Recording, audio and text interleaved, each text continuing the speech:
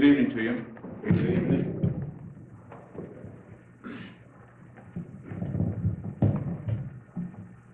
I'm going to mess up more than help myself here. Can you hear me? Yes. Okay, pretty much. Let me say, first of all, thank you for coming out this evening. It's not quite a larger crowd as we had last time. I hope that didn't turn a lot of people away because they didn't enjoy the lecture before, or maybe they didn't know about it, but I'm very grateful and thankful for coming out tonight, those of you who have made your presence known today. There's so many things running through my mind. Let me first of all extend a heartfelt thanks to Dr. Sharon Oliver for, again, contributing to my coming here and for making the facilities available. As always, to Brother Akiva King for his magnanimous spirit, for always trying to research and bring out information to what he considers his people and to anyone who walks the metaphysical or so-called spiritual path. Love the brother for that, and I say I appreciate your being here. There's so many things on my mind this time. I do a lot of lecturing, traveling. I do a TV show on a regular basis. They just took the show I've been doing for a year and a half in Texas every Monday off the air. I blew the whole thing out. That's about the third time now. I think I've closed down programs, which I'm not proud of, but it lets me know I do very little cursing. I don't tell people to hate anybody. I simply let the chips fall where they may and tell the truth, and everything else seems to fall in place. They hate or they don't, or they love or they don't, and they search or they don't, and so on like that. But inevitably, if I'm on a show for a year's time, something happens to that show. So that tells me that I'm listened to. It tells me that the very people who do need to hear me sometimes don't, but the people who don't do, and they act. Would that people who can understand what I'm saying would take action also before those negative forces act. I hope tonight, I've been moved to kind of extend this lecture. We'll see how it flows. When I start getting these urgings and I don't obey them, that's usually when I get into trouble. When I say obey, I do believe in a higher cause and a supreme power and a being and a creator. Sometimes refer to that power as the universal prime creator. But whatever the names may be, something and someone created everything, and I honor that presence and the fact that it gives me the ability to speak and to think, and I try to honor that brain and that body. We're continuing to do it for a long time. So, when I get wound up like this, it's very difficult to start with one particular opening, even though the lecture was entitled The Coming Planetary Alignment, and it was prefaced by The Truth About Our Sun. I moved to almost want to call that the truth about our sun, our moon, and the coming planetary alignment, but we'd probably be here all night long, and so I'm going to let it just flow. Knowing how things usually go, and I've been lecturing now for 30 years, I've seen the most of it. I think I've lectured in every state and over 200 universities and taught in 3, traveled overseas now, so beginning to be kind of old hat. In fact, I used to teach classes. I'm saying this because the people have asked me a little bit about myself. They say, I don't say enough about me, but the subject speaks for itself. So I'll give you a little background. And I could never get tenured in university. I stopped even trying because the one thing I would not do from the time I was 18, I got out of school pretty fast, I was pretty smart, at 18 was to not go and tell lies to black young people. And I found I could even tell lies to black young white people, or white young people. It just, to me, was wrong. And of course, the deans of departments don't like that. And as a consequence, I said, to heck with this, I'll start my own, and I'm happy about the day that I did that. We have our own institution. The last time we give our spiritual awakening in Chicago, we had 3,500 people to come out, and that's usually what we average on our annual there. Usually we average about 40 to 50 people at our weekly sessions. With all of that done, my heart lies in metaphysics. That is probably the most important subject in my life, not the most important persons or people, but the most important subject. And I have found that metaphysics has never lied to me, whereas all of these other books written by so-called people have lied, either through ignorance or through duplicity, complicity, or a structure that wanted to train. I say many times, and I make some of my so-called educated friends and not so educated friends, but those who really have had a lot of schooling very angry because I tell them, you haven't got education, you've got a training. And that's what they gave me. It's the truth. I spent a lot of money, a lot of time, and a lot of sweat and tears trying to get those things together to appease people and to think I was intelligent, only to find out that I went through a heck of a training program. And I will state to you now, you can never get educated in this society and in this country under the circumstances that have reigned here for 600 years. They're not going to do it. Right. Now, saying 600 years, understand that supersedes Columbus and all this kind of thing. Because if they teach you the truth, you were here long before Columbus. You've seen and read those books. I'm speaking to you as black people now. You were here long before Africa was ever thought about. I never named Kemet or any other word, Kibuland, whatever. I've studied, I have a whole list of, if you feel that, I cover the whole gamut from 250,000 BC in black history. I don't know of any other historian doing that because they don't dare venture where it's uncomfortable. You say 250,000 years, there's not supposed to be black history. But you have to start there to even dig up black history, if we're going to think of black history as we now are taught. The idea that this planet is a very old one, and I hate to kind of tread, but I'm going to. I've even heard the summation of intelligent people stating that, well, the Earth is 4004 BC old. Now that's wonderful and ludicrous at the same time to me. And when I hear intelligent people say that and insist on it, rather than argue, I usually just look. Because if I ever opened up my bag of tricks, we would fall out, and what good would it do? For a person to make that statement shows that they don't understand some things. Like we don't even understand what year or time it is. Because we follow the Gregorian and Julian calendars, which makes the year 2000 1 year off. We've already passed the year 2000. And the Chinese and Asiatics tell us we don't even know what time it is. But there is a group, the Luciferians and the Illuminati, who do know what time it is, and they're preparing, because they know we've already passed 2000, for an enclave to happen at the Great Pyramid at the end of next year, and they want the downfall on our planet to make everybody come under martial law, because they realize their time is short, and we don't know what time it is.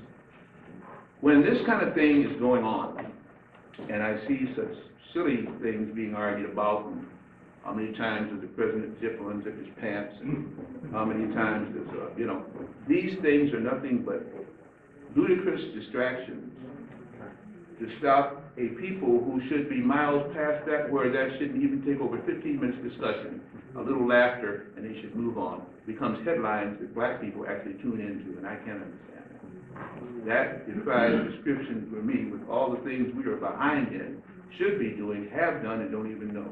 We spend time worrying about a president who we did not elect, by the way, did not even select, and has no consciousness of law. If you understand, you read that book, Vote Scam, you understand on the federal things, you don't do anything but go through the motions. You have no control in your power of vote, and it's not even registered if they don't choose it to. That is a terrible thing to say at this time, but it is the truth.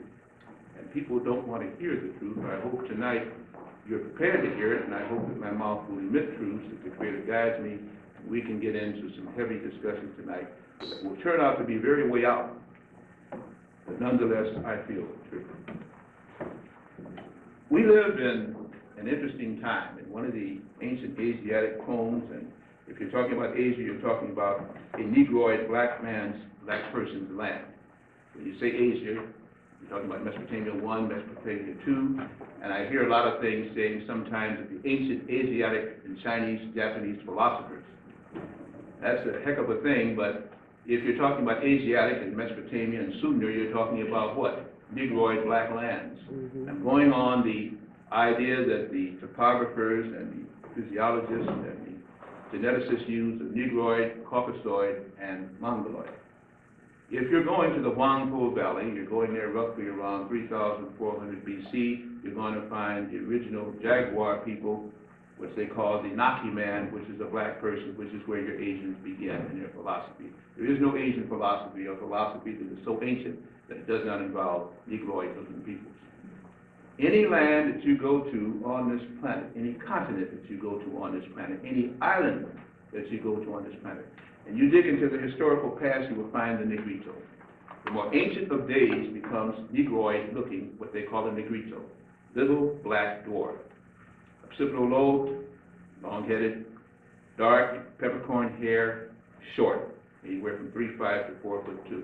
That's any land. You don't have to go to Africa for that. You don't have to go to Asia for that. You don't have to go to Europe, which is not even a continent, for that. Antarctica would give you better reliefs of that, which they're hiding that fact now, because they even have found a blue pyramid now in Antarctica. Antarctica would give you the same thing. Everything worthwhile here has not been told to you, because you're feared, hated, and loved at the same time. There's a certain kind of love that gets twisted.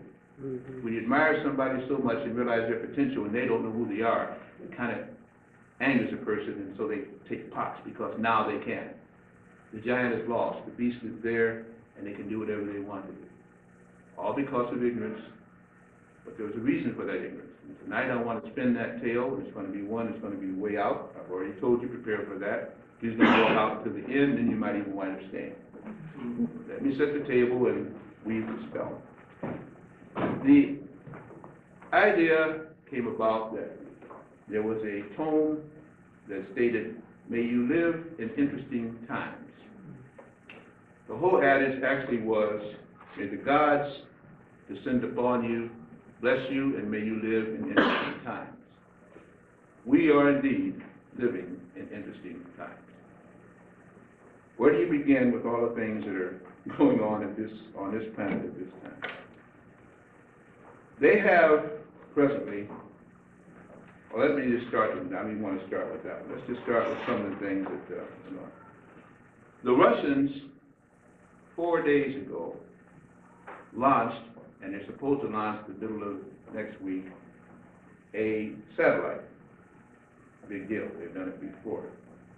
But this particular satellite is supposed to contact their Mir orbiting platform or capsule. You've been hearing a lot about Mir and how terrible it is, but it's interesting, it's been up there all that time, and it hasn't on its orbit, it hasn't degenerated from its orbit. And they use that to do a lot of things, and they always want to denigrate the so-called USSR, which is very much alive, by the way, and you have 2 divisions of Russian troops over here in the United States now that never happened in history before. Well-trained, their fighters are here, their planes are here. The Japanese have 29, the Germans have 19, already here in the United States. Holloman Air Force Base contains 1. Things that are happening now that you're not even aware of, about ready to be taken over, and you don't even know. Let me again go back to this so-called Mir launch. What they're going to do at that particular time is to put up a mirror. They're going to put up 19 mirrors if they have their way. The first test mirror probably is now on its way to Mir, and there's going to be another one on Wednesday. These mirrors, they want to make the brightness of the noonday sun over many of the Russian cities and reflect energy and heat down there to make the areas of Russia that are cold warm. The capability of a country and a nation to put up this and put 19 of them in a circle and then focus them as they would over their continent shows you that the USSR is very much intact and very much alive. And if they move those mirrors, triangulate them, to reflect the sun, they can cause a heat ray to come on any continent that they want. And it's so high up, only certain missiles, ballistic, that can reach them.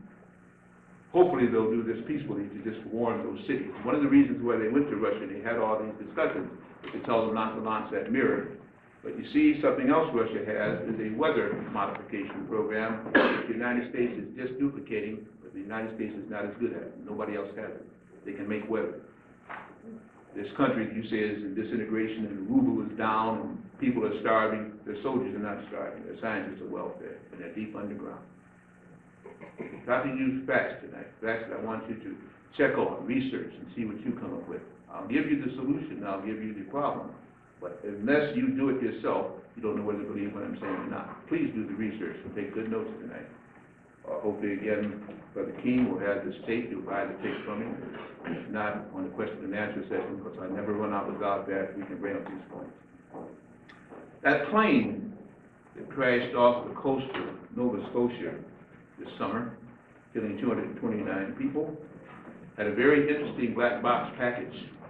When they tested the cabin of that plane, which, by the way, was 15% intact, they found that there had been a temperature not only in the cabin, but in the first class section, that it reached 515 degrees Fahrenheit, and there was no charred metal, seat, leather, or person on that plane.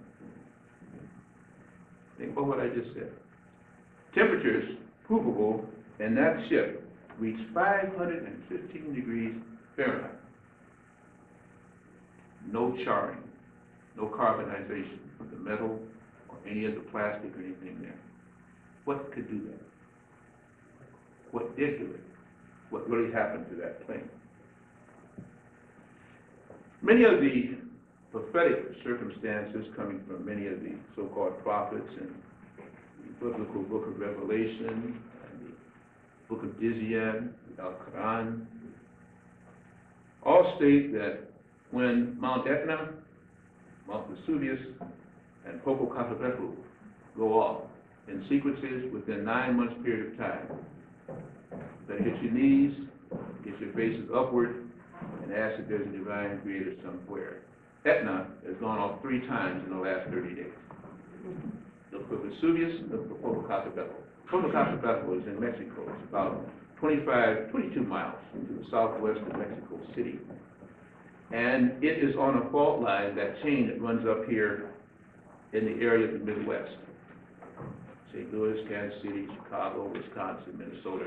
And that fault line has perturbations, little tunnel spurs that run into the area here of Canada and Detroit.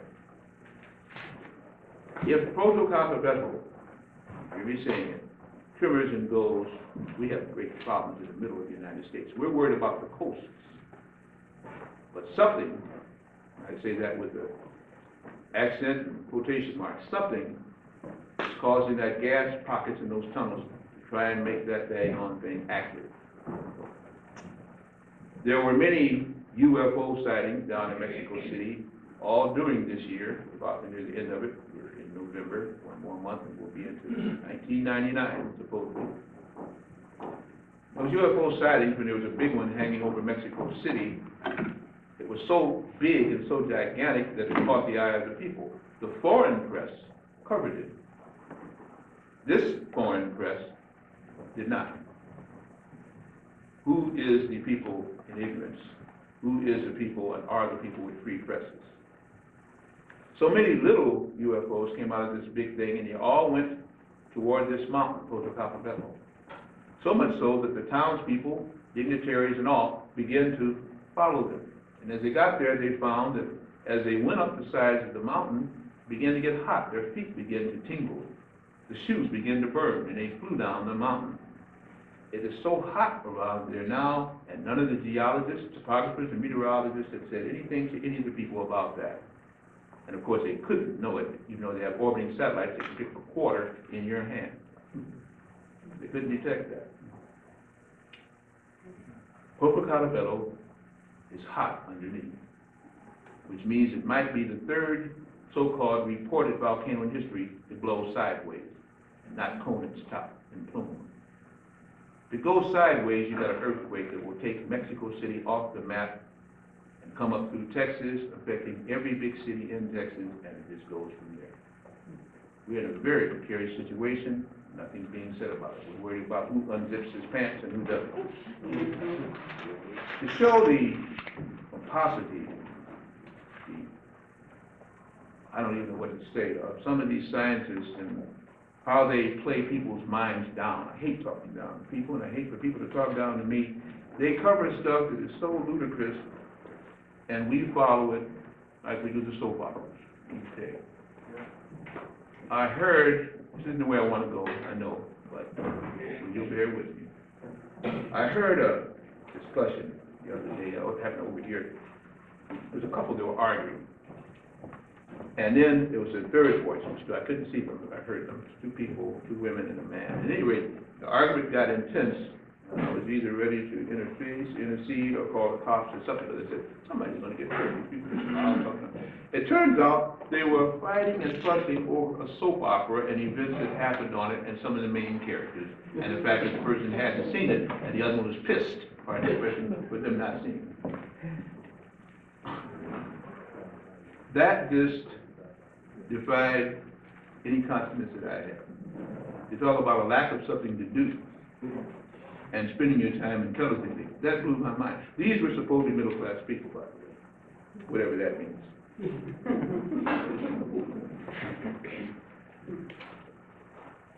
They have found now that the Larsen ice shelf, which is in Antarctica, down under, has recently broken off a piece of that ice shelf that is 92 miles long and 23 miles wide.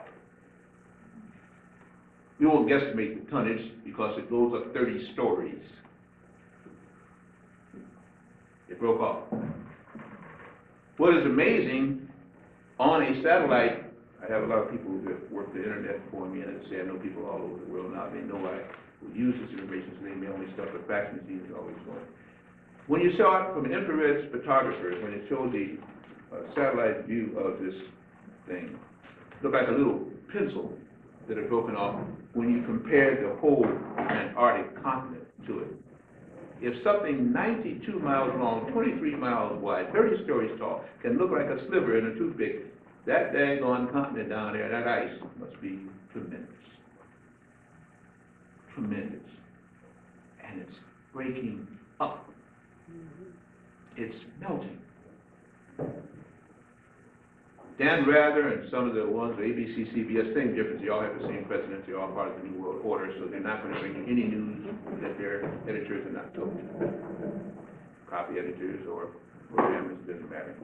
They sent this guy up there in the middle of summer. If you watch the 10 o'clock news, you might remember when he comes on about 10:30, they sent him up there and he talked about a blue pyramid. How many actually heard that this summer, heard about it at all? Anybody here? Oh, one person only? One person. Well, at least I have a corroborator. I didn't make this up, huh?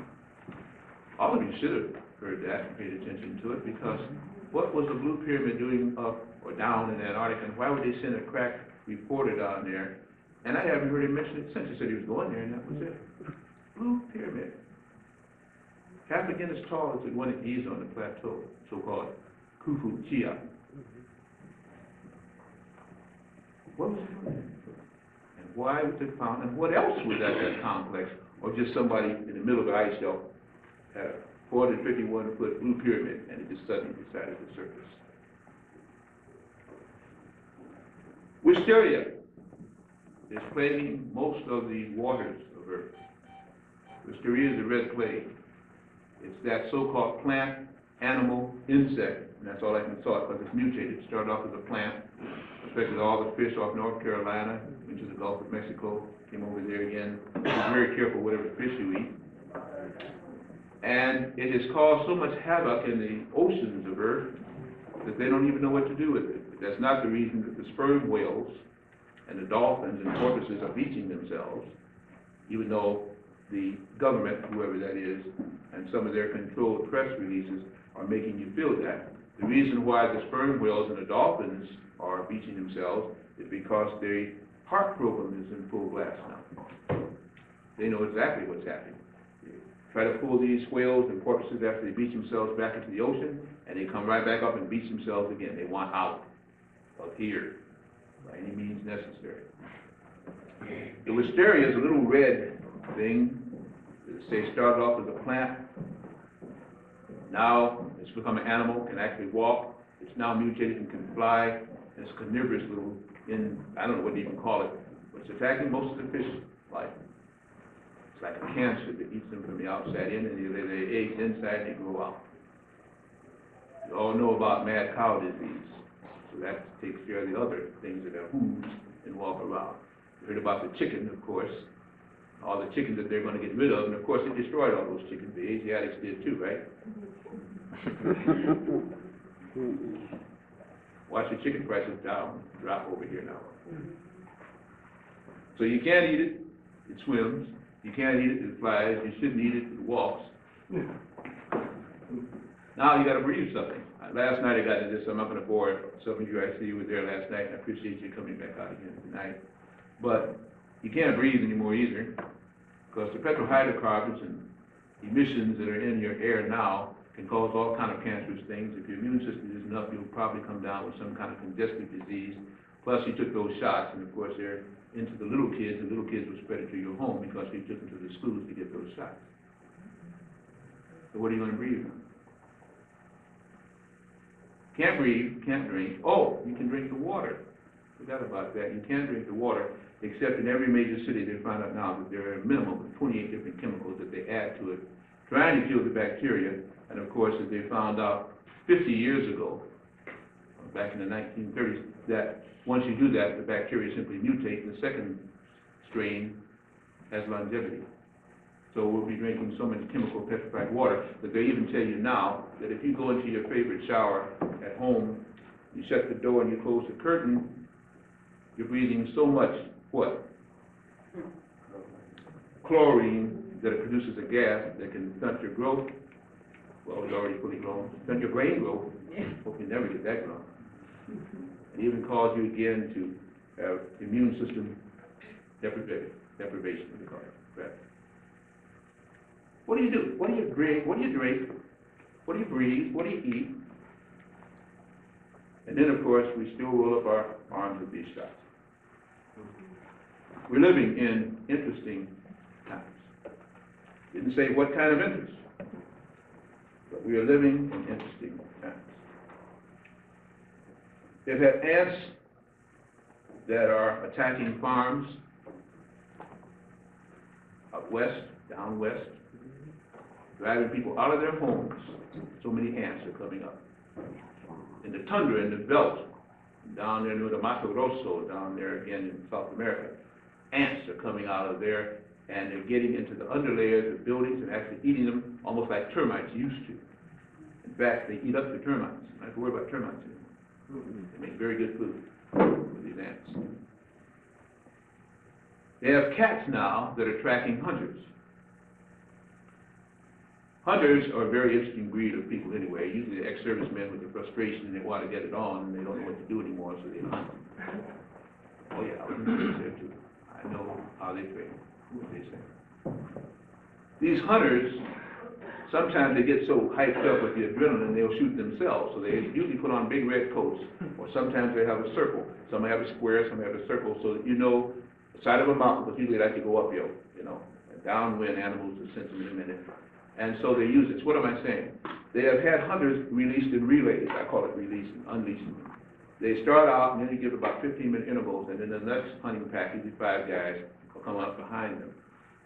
They have found now, in the tracks that the hunters are trying to track down other beasts, that there are puma and other type of tracks for big cats and even dog, canine families in their tracks, which means as they're tracking the animals, animals are tracking them. More and more hunters are coming up missing now.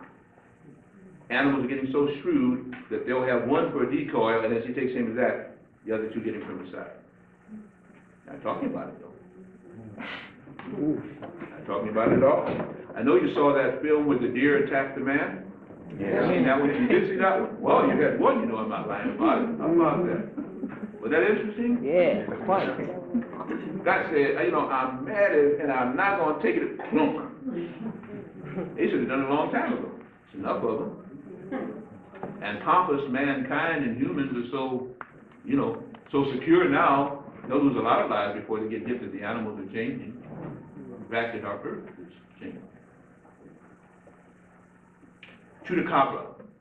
Make any sense to you? Ever heard of that before? Chupacabra? How many of you ever heard of chupacabra? 1, 2, 3, might be Art Bell people who stay up all night long. He's an interesting person too, by the way. 450 different markets. You think he's for real? Come on. At any rate, chupacabras are this thing that comes around seeming sucks blood. It's like a vampire. Only this one seems to be real. Leaves the body flaccid, all the organs begin to disintegrate within it, and leaves you bone dry. So we can leave mighty building at a single bound. Must be super chupacabra. But chupacabra is what they call it down in Mexico. And as they enter into the Mato Grosso, and as they do some of these wild genetic experiments, I'm not quite sure that we won't have a lot of chupacabras running around here pretty soon. Last but not least, I know you've heard about these two things. I'll put them together. The flying squids. I know you heard about the giant squids and the squids and octopus in the ocean, right? Yeah. How about a flying squid? How about 25 feet long? How about in packs of 50 or more? How about major ships are being lost and people are being plucked off the decks? That's why your excursion boats now are kind of curtailing. You're going to hear about a lot of excursion fires because they don't want people to get too shook up about the flying squid pack. What I'm saying sounds like it ought to be the headlines of the tabloids. It should be on your news along with who unzips his pants. It isn't. And about the two sea serpents in the Straits of Madagascar, off of Angola, Straits of Madagascar, eastern part of Africa, eastern part of Africa. And the fact that the Smithsonian, University of Cairo, and some other French group have brought back what they call the best intact fossilized remains of a Tyrannosaurus rex. You know, they've been looking for that for the longest anyway, ever found. Now, what that had to do with sea serpents, I don't know, because the sea serpent was supposed to be a Paleosaurus. The Tyrannosaurus was supposed to be a land thing. But they have it now, or they had it, at the Field Museum in Chicago. And there was a movie out not too long ago about something loose at the Field Museum in Chicago. Get the name of it right now. Remember it? Okay. Relic. There you go. Interesting enough. They sent it to the University of Chicago. Once you send something to the University of Chicago, you're in deep trouble.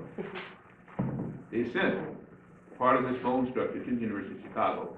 And the University of Chicago has a place called the Museum of Science and Industry, founded through the Rockefellers. And very interesting, it took them a year and a half to build a parking lot there. They make from something like maybe $2 million an hour there. A year and a half to build a parking lot. Now, it's right off of Lake Michigan if you've ever been to Chicago. It's an underground parking lot. A year and a half to build that. But I understood that they did send this fossilized remains there, and they have some of the best genetic research teams on the planet that are paid all kind of money, because money is no object when you go to the University of Chicago and you research. Grants and so are given all the time. And that's all I've heard about since that time about this fossilized remains. Everybody, as we know, seemingly in the intelligent first world, wants to make a Tyrannosaurus rex. I think maybe they're succeeding. Pretty soon you won't have to worry about going to movies to see T-Rex. We live in interesting times. Our sun, which is a very interesting item and a facilitator, gives us our warmth, gives us our heat, gives us our light, and enables us to stay on this planet. You probably learned about the sun in school. You see the sun every day, and you've heard all kinds of stories about the sun. Some of the stories that they say about the sun is its structure. And they have pretty much, since the scientists are very brilliant, come up with some certain concepts or facts about the sun itself. And they say that the sun, of course, is divided into three parts. It has what is called a corona, it has what is called a photosphere, and it has a core. The core, they guesstimate, is 35 million degrees Fahrenheit. The corona, they guesstimate, roughly has what is called about a 15,000 degree temperature, and the photosphere roughly about 10,000 degrees Fahrenheit. But the outer edge there, would be called again the corona, can go up to about 11,500, from 10,000 to 11,500 degrees Fahrenheit. Now, anybody know the boiling point of water? 212. Would you stick your finger in boiling water knowingly? What? Very hot. What's the temperature of it again? 112 degrees Fahrenheit. How about something 11,500 degrees Fahrenheit? Pretty hot? That's what they say is the outer temperature of the sun. The inner core of the sun, 35 million degrees. Incomprehensible. Heat like that, no one can understand. But that's why they say that also it makes this energy by converting hydrogen into helium. Follow me closely now. Don't let me lose you, because if I lose you now, you'll be lost to me later on. I want you to go with me on this journey. Hydrogen to helium conversion is how they say these elements create heat. And the sun is so big. Probably the sun is 500 times the size of the earth. So big that there's enough hydrogen and helium in its atmosphere that this could never hardly burn out. Or if it did, it would take all kind of fantastic number of years. They say also that there are perturbations that come from the sun. Solar prominences, flares, that push out into space 200,000 miles in a second of time, 150,000 miles in a second of time. Just whoosh out. And these flares interrupt all kind of broadcasts. They interrupt most radio and higher waves around our planet, in our solar system. And they're always worried about sun flares. Recently, we've been hearing a lot now about what? Sun flares. How many have heard about sun flares recently? Me, again, test my audience. You see where, oh, yeah, I got half of you with me. Great. So again, you know I'm not lying. These sun flares, they're saying now, could at any moment take off your favorite TV program or radio program because they're so intense that if it were not for the orbital path and rotation of our own Earth, that we might even lose a continent or so on one of those sun flares, and they're very worried about where these sun flares may lead to, and the fact that they're intensifying. It's on the internet, it's on web pages. If you need the .com registers, I'll give it to you at the end of the lecture. But the whole point is that our sun is becoming very intense, letting out solar energy in the form of heat prominences, say 200,000 miles in a second of time. Our sun also is another interesting object because it keeps all of the planets that revolve around it with the right temperatures at all times. We would think that the closest planet to it, Mercury, would be burned up, but Mercury still tends to stay there, so they've pretty much said that Mercury must be a boiling lava type planet simply because it is so near the sun. Well, think of this, we're just 3 planets out. Third planet from the sun, according to our meteorologists and astronomers. And we, right now, have a very cold surface temperature. In Detroit, it's getting kind of cool. Chicago, you know about the hawk there. And what's very interesting is the proximity of the sun during these seasons that we experience. When the sun is very, very, very close to our Earth, or let's say when the Earth is very, very, very close to the sun, what's the season?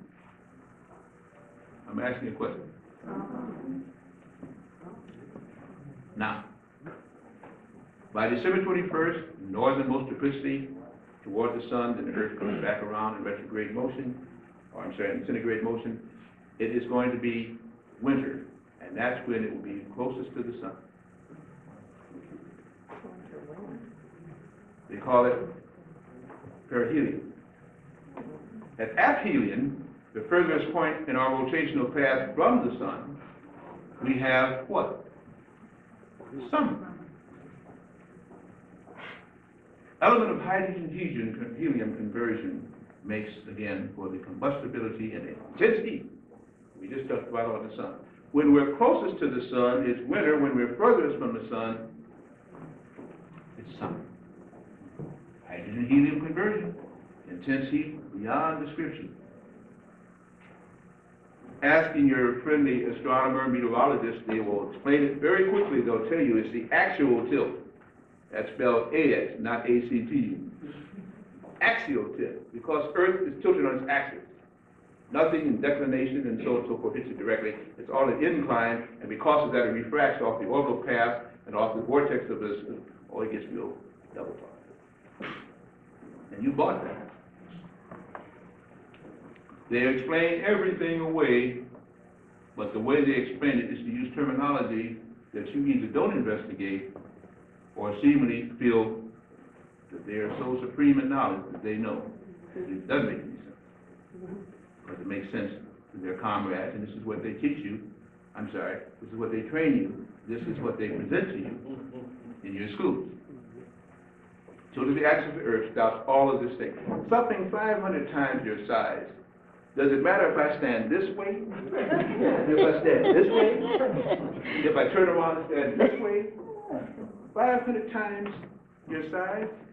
How do you get away from something 500 times your size? No matter which way you tilt. They also have a very interesting phenomenon that they state that the sun is so hot that were it not for the axial tilt again, our planet would probably be bulging at the seam as the equatorial region, and it would be a boiling inferno there.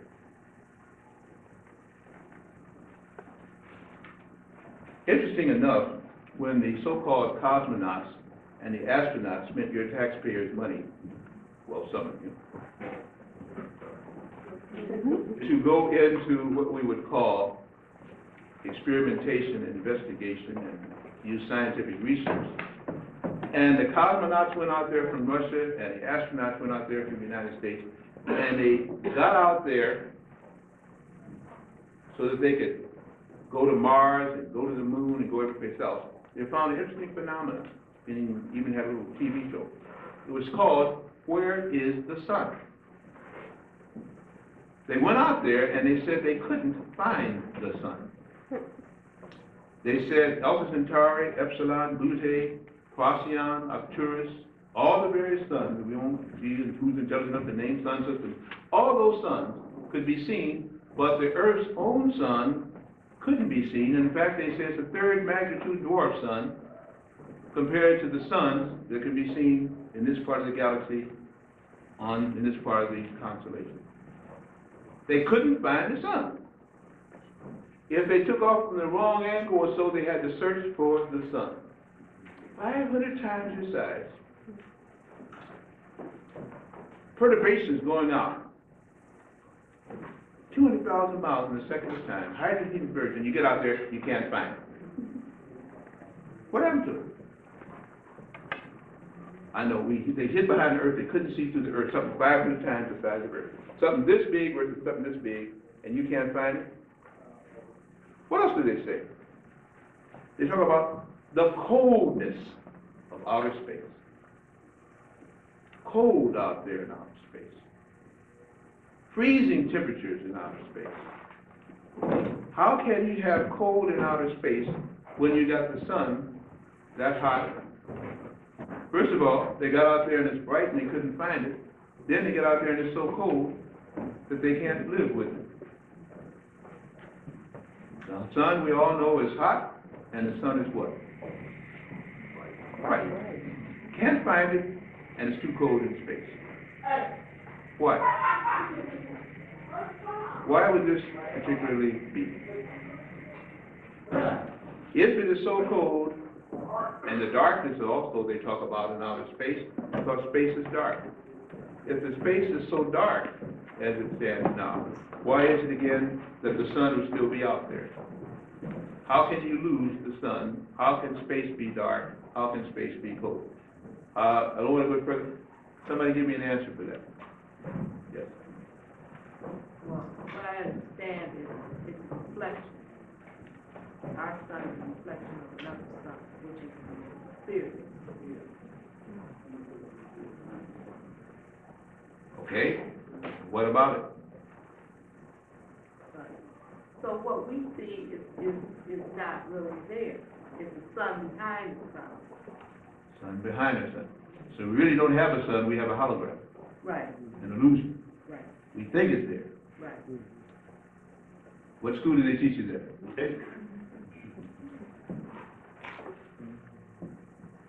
Well, I read and it's, You read metaphysical literature. You read the way out stuff. Okay? See, yours is out of desire, see what I'm saying? How about somebody who can give me a straight scientific answer? How can you find something that hot and that bright and lose it when you get off planet Earth? Yes? The nature of the sun's electromagnetic waves is such that as it approaches our atmosphere, it hits upon certain elements within our atmosphere, or hits upon our atmosphere and transforms it into heat and light. Listen to my tapes, you've been reading some other interesting things. I've been reading other books. it hits the Shucks. magnetic force field of our earth. Yeah. Okay, let's just say that both of you are right, that some way out explanations metaphysically have to account for it, or that there is some interaction with what would be called the elements of Earth, that as they interact, inertia starts and friction starts and heat is generated and light responds to it. Let's just say all that's the case. Why don't they teach that in school? Why do they tell you that the direct light of the sun and the direct energy from the sun is so hot that it does all these things? Why don't they say it's an energy center and not a heat center? Why don't they talk about waves and propagations and resonances rather than elemental burning hydrogen and helium on the atomic scale go? Because they don't want to know the nature of energy. Oh. Oh. But you go to school and you pay good money to be taught about that. Don't you? The time. And who is they that they can decide that you shouldn't know? And why do you continue then to believe other things that they say if they told you that big lie? You have problems here. Big problems. They better get solved very quickly. If we don't even know the nature of the sun in the center of our universe, on our solar system, part of a galactic combination of suns, and we still teach that it is hot and bright, that would help us. Or somebody help us real quick. Why would we send kids to school to be taught foolish physics if there is a different physics that they're not even using? Or do they even know? Or what is our problem? The ancients had a whole lot of legends about the sun. In fact, the ancient Egyptians termed the sun Ra, and there's different historical progressions that state that either that is a combination Ra, by giving it a name, but of the various entities and energies that came from the sun and made mankind, human and man, able to live on this planet. The Japanese have the 7 rays of the rising sun and said that they are sun-centered and actually should be running this planet because their ancestors came from the sun. That they're slant-eyed because they lived on a planet very close to the sun, and they don't like the Chinese because the Chinese are crossbreeds, and the real Asiatic that should rule should be the Japanese people. That's true. You look at their flag. See their flag? Understand the Osaka, what they're saying about where they come from and what they're doing. Why it is their time. Everybody has a time. Everybody has a season. Everything seems to have a course of things to do. Well, whatever our sun is made out of now, it is letting out perturbations and prominences. So much so that it has the geophysical world, the astronomical world, shook up. And think about this. Also part of the physics and chemistry that they teach you in school, in physical science, they state that the fastest known quantity on our planet Earth is registered as the speed of light. Do they still teach this? And light moves at what? 186 what? 1,000 miles per second. That is the fastest speed. They talk about light years away. which means, again, distances of planets and galaxies at something traveling 186,000 miles a second still might take 1,000,000 years to reach. They're that far away. The speed of light. The speed of light talks about a path of energy, and you're charting its speed. If that is the case, how is it that a body like the sun, creating hydrogen-helium conversion for heat, can send out a flash, a flare, a photorescence that can travel 200,000 miles in a second of time? 150,000 miles in a second of time at a regular interval. If that is the case, what are they now saying? They're saying that an element, hydrogen is an element, helium is an element. Is that correct? An element can travel faster than light. What? Think about that. If they are telling the truth about the speed of light, and they say they know it at 186,000 miles a second, and if you went through your physics class and chemistry class, you had to know this. And now they're telling you that something converting energy from hydrogen to helium can flare out 200,000 miles in a second. That means that the element can travel faster than light. That means you ought to throw away all the physical science books, and you ought to sue them for teaching you false whatever. You can't have both. Think about it. Tell me the flaw in my reasoning, please. You cannot have both. What then, have I often asked, do they measure the speed of light against? They say a vacuum. No such thing as a vacuum. When you temporarily create a vacuum, it won't even last. And what's in the vacuum that will let you measure that speed of light? And even if they could, how can you then say an element can travel faster than light? But now, of course, they have quantum physics, plasma physics, because they knew they were caught in lies. So in order to get into those institutions that teach that, you have to be hand-selected. Because they know that's another big lie that they're still teaching, the speed of light. There is no such thing as the speed of light. Light agitates, light generates, light is energy. It reacts against elements. Elements don't even travel. But they're talking about they must be traveling because our sun is putting on more light. What our sun is doing, brothers and sisters, is to send out energy. They have miscalculated energy for atomic mass and structure. It is an energy source of high resonance. And at one time, it was like a step-down transformer. It took energy coming from the various suns, which are all lined up and all sending energy in, and it stepped it down so that the 12 planets in our solar system could stay in balance and have proportionate heat and light to maintain whatever intelligent life forms they may have. 1959, our sun started to reverse polarity. It finished by 1960, recorded by Dr. Marcel Stein, University of Chicago, not University of Colorado. And when they had the National Symposium on a yearly basis, they all agreed this is what had happened. Our sun reversed polarity. Our sun now is no longer a step-down transformer. It is a direct emitter of energy. It's no longer a relay and hoping that the little life forms can take it. It says, ready or not, here it comes. This is nothing new. Now they're reporting it because the intensity is getting so strong, they're getting worried. And they figure they're going to have to tell you something, because when the TV starts going out and the computers don't work and the calculators won't work, they'll say it's Y2K, and you'll believe them because you think they're God. How many just heard what I said? How many just heard what I said? That's me. Now, how many are thinking about what I said?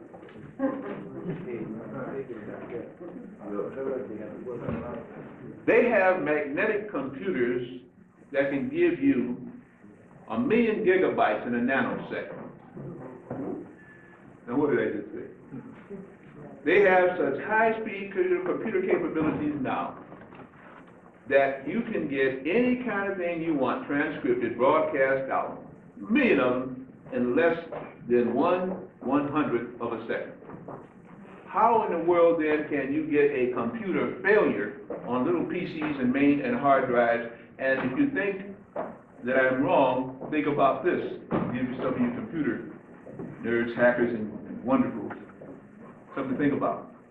You can't lose anything off your computer, even if it goes down and your hard drive crashes, and they can bring it up.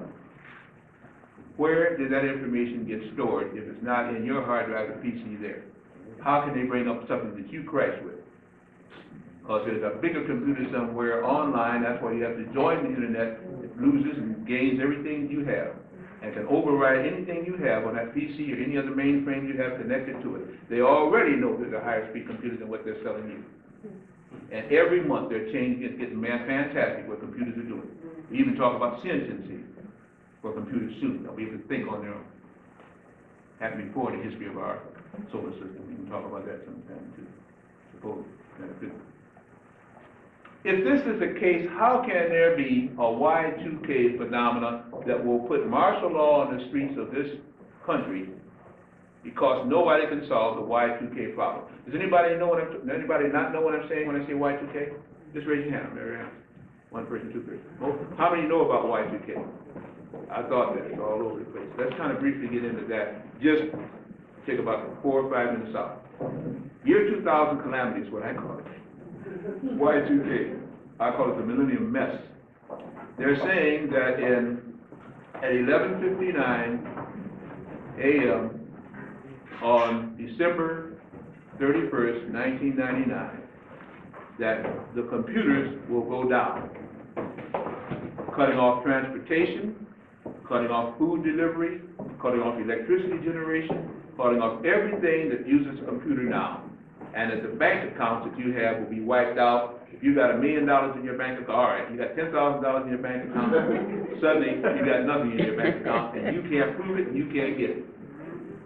And you can't get your check from the government, you can't get your check from the job, and you can't get on the computer to order anything because the computers won't work.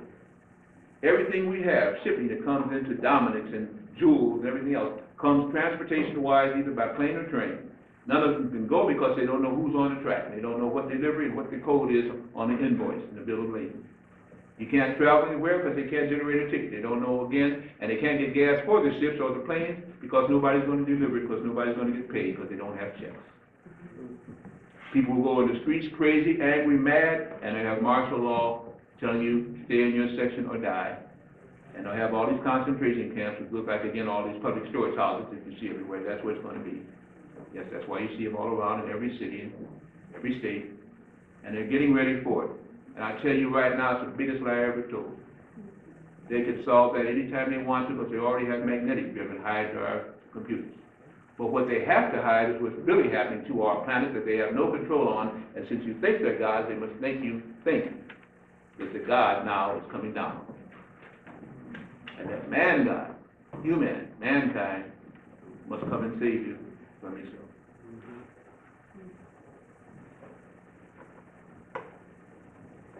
Our sun is putting out more and more magnetic energy, working on a magnetic frequency, which is exactly what every one of you should be praying for, because you have melanin.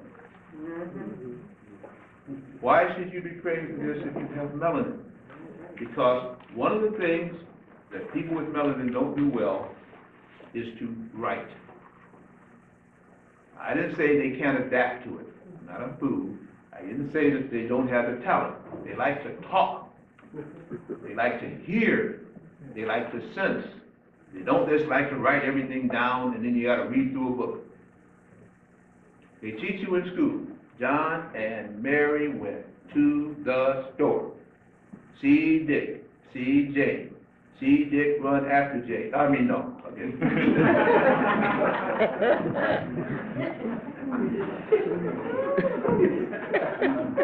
Then, when you finally start to make some money in this system and you want to get ahead, you have to get into speed reading. You cannot read word for word. You don't even read literally. Vertically. You read linearly. They even teach you to read the wrong way.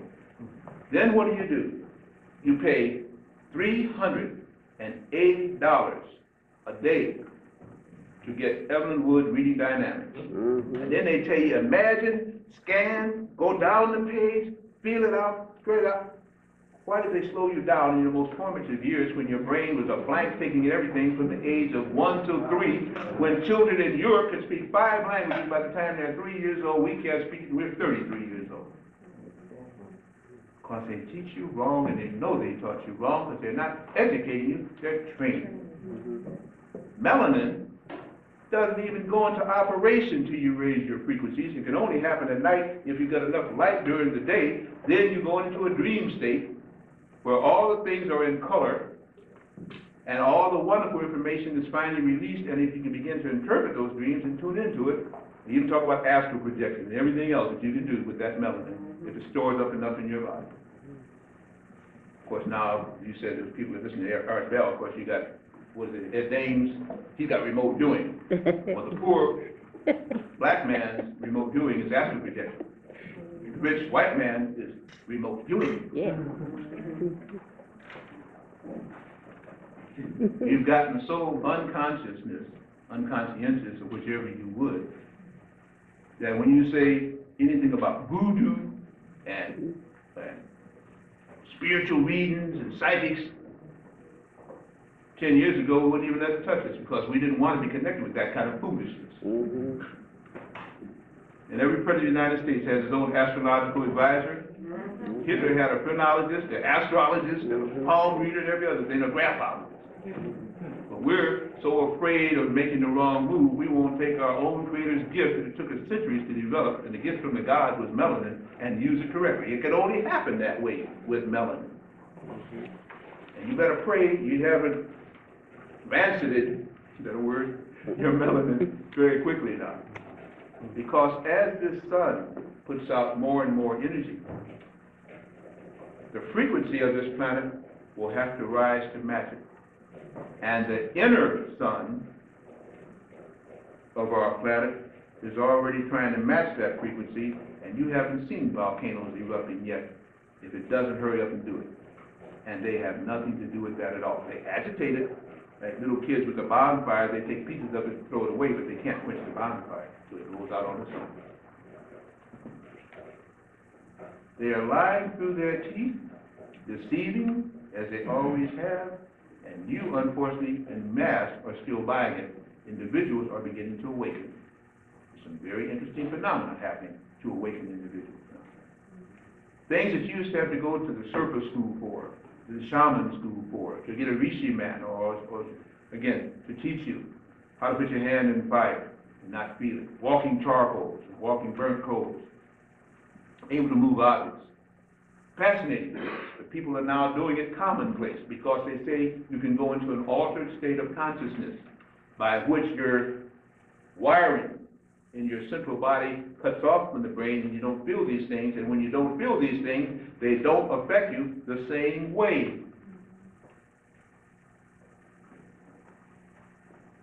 When your frequency is right, you have a force field around you that gets so intense, it doesn't act like it usually does. And if you have melanin, it's always trying to adapt to different frequencies. Even frequencies like are coming from our sun now. They tell you there's a hole at the pole, ozone hole. Ozone, a big threat to the people of Earth. That's a lie. It's a big threat to some humans on Earth. And some kind of man on Earth, mankind, but not man and woman man on Earth. Never has been, never will be. Carcinomas, melanomas, leukemia, skin cancer, endodermal tissue deterioration happens to people who are very light, and melanin cannot take that area and seal it off by tanning and distribute the wealth. Because that's what is coming from the sun, wealth. And one man's wealth is another man's what?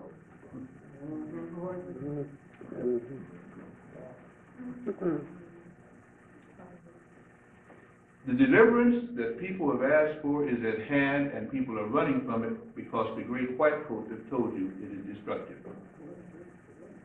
But destructive for whom? Destructive for what? And when is the destruction to be at hand? species of animals in everything, in every medium, are dying or committing sacrifice. The oceans, the air, you hear birds now that are just falling out of the air, can't explain it. Homing pigeons can't home anymore because they forget where home is. Sperm whales, porpoises, dolphins, beaching themselves. Two things are happening. First, there are volcanic activity at the bottom of our ocean, which is changing the water temperature, and they know it. But they were intensified not by some creator or God or whatever name you refer to your supreme being. They were done because of the HAARP program, both in America and in Russia. The acronym HAARP, High Active Auroral Research Project, in Gonoka, Alaska, in which they have set an array of intensified energy that they're beaming off of the ionosphere, refracting it back down into the earth, and it's affecting everybody underneath it and everything underneath it also. That HAARP program has found out that on the continent of Africa, misnamed of course, are gold and silver veins that if they can get underneath it, will send off enough energy that may protect whoever can get underneath that area from some of the incoming energy from the sun. And they're all ready. That's why Clinton went to Africa and South Africa. You think they went there because they worried about what the Africans are doing? Nope. You think they went there because they worried about what Africaneers are doing? And still they have Rhodes scholarships? Come on. Please wake up. Please understand what time it is. On Mr. Bell's program, and that wonderful person, what's his name again? Dom, remote viewer, what's his name again? Dane. How many heard the broadcast? How many can you say were Art Bell listening? I'm going to be honest now. One person, two. Okay. Remember when that Dane was on there and he made a statement that there was something from space that released up and over Africa, and it was going to release a fungi and a microorganism that was going to destroy a lot of life, a lot of tropical plant life. How many heard that program broadcast? Yeah, see, I'm not lying again. But he was. And if you believe him,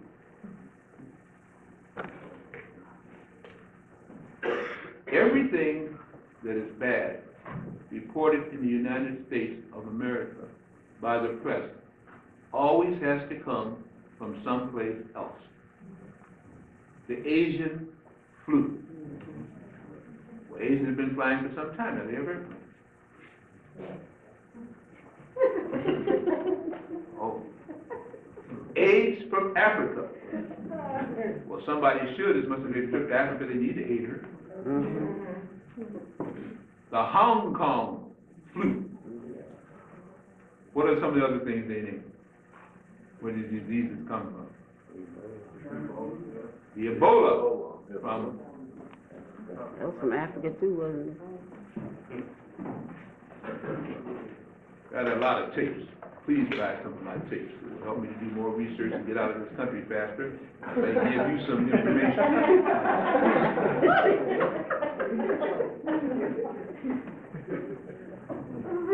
A lot of loose ends to tie up. It's going to take a lot of money.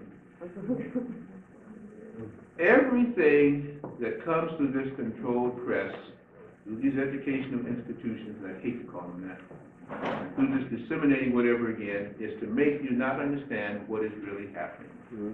If you have any doubt about what to do, find out what they tell you should do and do the opposite. You'll probably come on much better. Everything that is disseminated, I was talking with a group last night, and you know I can go into the health thing on that part too. Everything that they tell you is wrong, and they're deceiving you. As our sun has reversed its polarity and is now putting out more energy, it is changing to magnetic frequency. Our Earth pretty soon will not be able to generate electricity. And everything electrical will fail. Get ready for brownouts, blackouts, dim outs. As Edison Company put in comment, rotating blackouts and brownouts. Everything rather than Mr. Truth. Generators blowing out, that's why they were after nuclear power. And the nuclear power that they had is nothing but a big hot water heater. They say, oh, Blair, you just make everything contrite, you go so we out. That's exactly what it is. They go through all this fallout to generate heat so that a hot water turbine can take it around the reactor and they send the hot water out to you. I think it's a better, easier way to boil water, don't you? But you bought all of this wonderful science. Every scientific, well, let's just say that might be too much of an exaggeration. 90% of the scientific advances made on this planet have been done by Negroid-looking black people. And they hide all of that. We still think that Caucasians are the generators of original thought and creativity. If you believe that, and I got 5 bridges I want to sell you, all in my hip pocket. This planet is a creation and a maintenance of various life forms, one of the few places in our solar system, and probably our galaxy, as I do my research, that such a thing could take place. We can have 7 different kinds of life forms here in the form of what we call humanoid. No other planet can do that. We have literally trillions of other kinds of life here. If you go into the microbiologist world, you know what I'm talking about. Now you say, well, there are only 5 races of man. Well, there are only 5 races of human beings. Well, but there are only 5 races of mankind. Well, there are 2 more you don't know about them, the inside earth. They make contact with them. And they also know that everything on this planet has a reason for being, and now it's time to elevate that consciousness. The energy from the sun is coming in, streaming in, with the energy that is going to cause magnetism to become the way of life. You read Hatan and all, you got 3 days pretty soon coming up of darkness, if you believe Hatan. If you read about some of the books of Revelation, there will be time when the clouds will be hidden, they will hide the sun, and great pestilence and the beast will walk the earth. You read the El-Quran, and you read again when Allah has judgment, and when Muhammad was told again that there would be changes coming, in which man would not be able to live unless man had found ascendancy, and the great plains and mother plains would come. If you read the book of Dizian, of the Kish, and down in South America, and the Papuga, all talks about a time when the sun will change, when the people on the surface of earth will be fried, and other people will ascend, and others will have to go into the earth to live because they will not be able to stand the light of day. The light of day, the energy of the Creator, not the heat. The light of a higher resolving magnetic frequency in which the spirit of man will be illumined and people will glow. But they'll glow because inside they're finally coming alive as to who they are. They become then sons of the sun. Ever heard the phrase, there's nothing new under a sun? There isn't, because when there are suns, there's going to be control ability and control factors. Without a sun, you create your own light, as they have done in many strange places on earth, because you generate energy, and you see on a plane, much like we're talking about now, infrared, because you see with your soul, and you see with your heart, and you see with your eyes only after this other stuff. Our planet has a great interrupter and a great degenerator. It is called the moon. The moon is an artificial body that is hollow and should not even be there.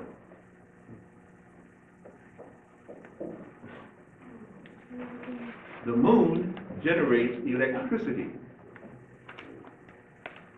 and has been a plague to man ever since it was placed there, because it allowed human and man and mankind to live together, because only man could survive if this moon was not there. That's why they're going to the moon finally. They lied about it for 30 years.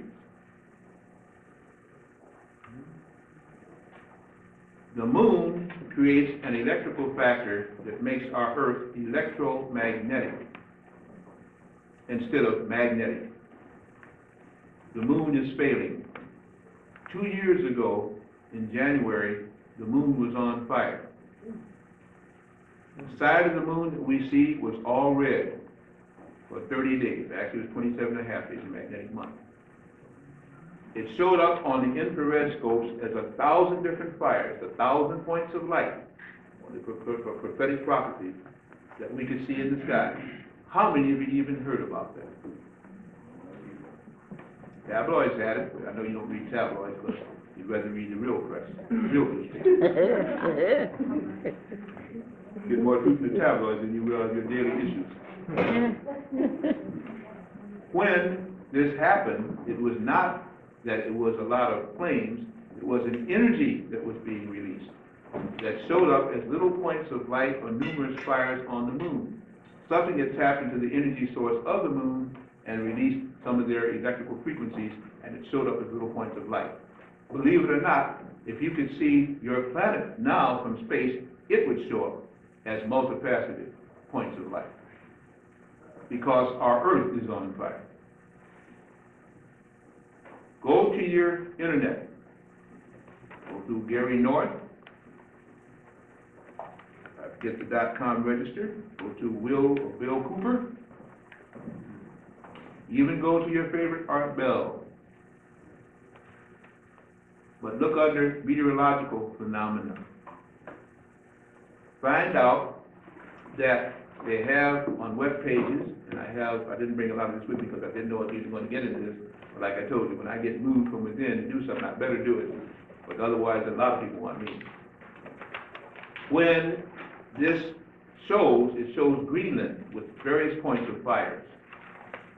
It shows Saskatchewan, Canada, and various parts of Canada with fires. Wyoming, Utah, California, Texas, Minnesota, various points, about 30 different states, United States, points of what looks like luminescence and fire. Greenland, Japan, the islands there in Hawaii, all on fire. And something seems to be coming from space, igniting these fires, or something seems to be releasing the fires from the inside. Many of the fires are magnetic or electrical in frequency. Some are actually burning. Check your web pages out. What do you hear all the time now? Fires out in California, fires in Oregon. They've been talking about this since 1987. What can be burning? If all those fires, with all that acreage, has been burning up out in California and Oregon and all like this, you have no produce. You have no wildlife. What burns? Rock doesn't burn as far as we know. Just the fires alone. And this may be true, or something else may be happening, because if you go to your produce section nowadays, and if you've been into fruits and vegetables, you know what you're getting now. I don't know what to call it. And you know how quickly it spoils, and if you put the KO7 or something like that to soak it in it, you know what it looks like when you come back 15 minutes later. The things have either been petrified, gassed up, injected, or warehoused. We're not even getting enzymes and proteins and nourishment from our food and produce. And if we can't get it from the produce, what are you going to do? Buy the canned goods? Go down your aisles of your favorite store, and I always tell people, don't stay in one aisle too long, because you're going to be observed. You know, come down, somebody come down there with nothing in the cart looking at you. And they got television everywhere. Big eye brother. Go down there, put 5 or 6 cans into your wagon. Take them home. Actually buy them if you want. And research what is on there. Don't just look at what's on there. But they don't lie. They tell you what's in there. Go look it up. And then tell me how you could ever call that food. Life force. It will take life out of you trying to process it. You don't digest it. You process it. Most of it gets caught up in the cold and everything anyway. We don't even get food. You talk about soul food. It'll make a soul out of you very quickly. Permanently. It will. Read what's in it. I'm not going to go into a health discussion, but I'm just saying, we have been so controlled on this planet that everything that can let us raise in vibration is canceled out. And now, they, whoever they are so afraid, and the government is so worried, that they want you to get shots. Have you ever seen such an outbreak of shots to stop an outbreak of disease that may never happen? Kids beneath the age of 12, prepubescent, getting hepatitis C shots. How ludicrous. As parents, what can you be thinking of? Why would a kid not even 10 years old need a hepatitis C? Why would he need or she need a hepatitis B shot? And what on God's name, if there is a God somewhere, would they want a hepatitis C shot for? They're sexually active, they're doing it to everybody? They've been exposed to AIDS in your home? A woman goes to the hospital, and if she doesn't sign papers and threaten to sue everybody in the hospital, not only is the silver nitrate put to the baby as it comes down the birth canal, but then you got to get 5 different shots in the infant because they're born without immunity to a planet, and yet they've got a big pineal gland up there with melanin. Anybody with melanin doesn't have to get vaccinated for anything on this planet. In fact, if you can just help those glands, you'll probably be better off than getting the vaccination or inoculation. But I'm not going to go on that tangent. I already just did. Every sign shows that they're worried. Every sign shows that there is a people or persons with potential that they don't want them to ever achieve, or to come into consciousness of the potential that they have. It lets you travel on this planet anywhere you want, unvaccinated, as was the constitutional mandate when this country had a constitution. Being 3/5 of a human being, of course, it never applied to you anyway. But even if you thought it did, at least it was there, constitutional. There's a higher constitution and a higher order that you serve. And I think it's time we begin to kind of approach that. With melanin, you can live on any planet in the solar system. People without melanin cannot. The truth would be when the signs were given, and when on other planets and other things, there would be symbols that was in ancient Mesopotamia, in Egypt, and other places. You got a big deal supposedly about the face on Mars. You got a big deal about supposedly the Sphinx on the moon. You got a big deal supposedly about the Sphinx and spaces that they found, pyramids they found underneath the oceans here. About the runs in Miro and Diolio. About the one which is right off the coast there of Osaka, Japan, and the Aleutian Islands up there in Canada. Finding pyramids everywhere. Big one down in Edwardsville and Collinsville, Illinois. Pyramids everywhere, and Sphinx everywhere, and all the Sphinxes look Negroid, and that's why they're going crazy. The one on Mars was like a black woman, and that drove them out of their mind. Whatever mind you have. Everything is awakening to who you are but you. Everything is awakening to a higher magnetic frequency. And we're still worried about what's going to happen with electricity, what may happen at Y2K. They're running scared because the very planet is turning on them. And who is their savior? You. And you don't even know who you are, most of them. So these people had to depart real quick when I wanted you to test your ability to concentrate and not go to sleep. Most people that have this thing in a higher frequency go to sleep. Other people now can become alert. It's disruptive what I'm saying because I'm making you think. You have the thinking capacity. I'm trying to teach. I'm trying to educate, not train. So you are walking dynamos about trying to find out the power you really have, the power of thought. And concentration at night when everything else sleeps, and you can reach them and they have no defense. You know what you can do.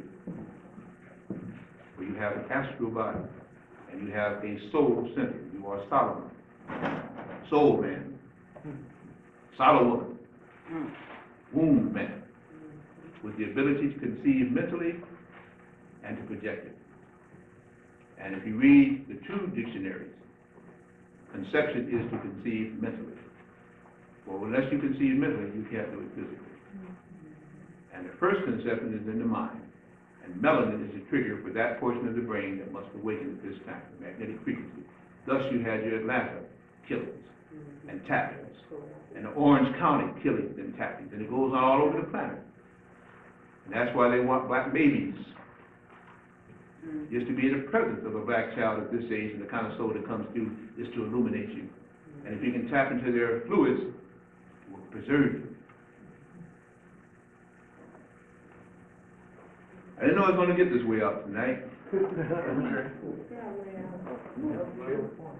I really don't care who leaves, but I do care who stays. Because if you stay, I'm not going to share this kind of information with you without you acting upon it. If you have heard tonight anything, and I've only dropped 1,000 different little bombs, that triggered something within you to come forth and be who you are, then this lecture, if that's what you want to call it, was worth the while. But you don't have to 1999, December 31st to act. Every day that you don't act is another day that they do. For they're rushing against time, which you're able to bend and enfold, and they can. They're rushing against frequency and energy from the sun that will keep you alive and kill them off, or make them go in the ground, or away with shields. They'll be walking through the city streets with face masks and bodysuits. The energy is too intense. It is not hot and it is not bright. It is illumination and energy which you can reach the frequency for. And everything they can do to stop you from converting to what you should be, they will, including the most hideous form of intravenous shots. Lower your vibration, making you less than an animal, because they get the needles and the serums from animals. And as they say again, and from aborted fetuses and things like this. Every state inspector in every city in the United States that comes around, first municipal and then the state inspector comes around, they take the eviscerated remains of corpses and you must put it in a bag and give it to them. It is not entrance to the system. Even in wartime, they exhume and eviscerate. Why do they need those organs and those glands and those plasmas?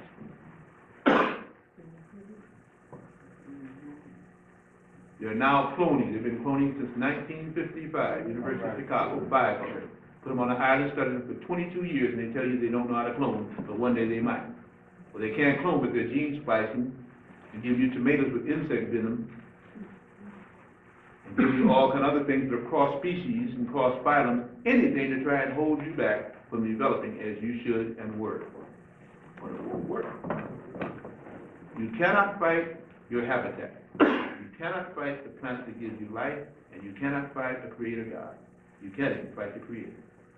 But they think they are because they have fooled themselves into thinking that they're gods, and many of you still worship them. Many of you do. Hopefully nobody here, or at least after tonight, you won't. In closing, I try to think of myself as an egotistical poet at times. And reading Sun poetry, I say my ego better get some better building because they're better than I. But from time to time, I get moved to write, and I use dynamic pentametry, just like they taught me, trained me in school. But I like that kind of form. I want to share with you something I call human. After that, it'll be open for questions and comments if you choose. O magnificent beast on this strange enchanted land, you roam your asphalt jungle clothed in skin that we call man, incredulous, insensitive, incongruous to all of God's created works that you find both large and small. Just how long can you wander in your self-created web of total make-believe about who and what was said, changing who, changing why, and what was in antiquity, as the whole world starts to learn of your strange ubiquity? Your incongruent nature makes you tell so many lies, makes you alter resurrection from the cosmos to our skies. You've reconstructed universes, you've summoned even hell, yet there seems to be no end to the lies your mouths can tell. What you view on graphs and prisms, what you see on lens and scope seems too staggering to your mind and ego brain, and so to cope, you distort the very heavens, you'll change the smallest beast. There seems to be nothing that your fame will not increase, and yet you know within, from the most into the least, that your time is running out, that your fame will soon succeed. As we view its bright new morning, even through polluted skies, we know there is a creator, for creation never lies. And so we come together, lost-bound people, tried and true, asking blessings from our creator and divine release from you. Thank you.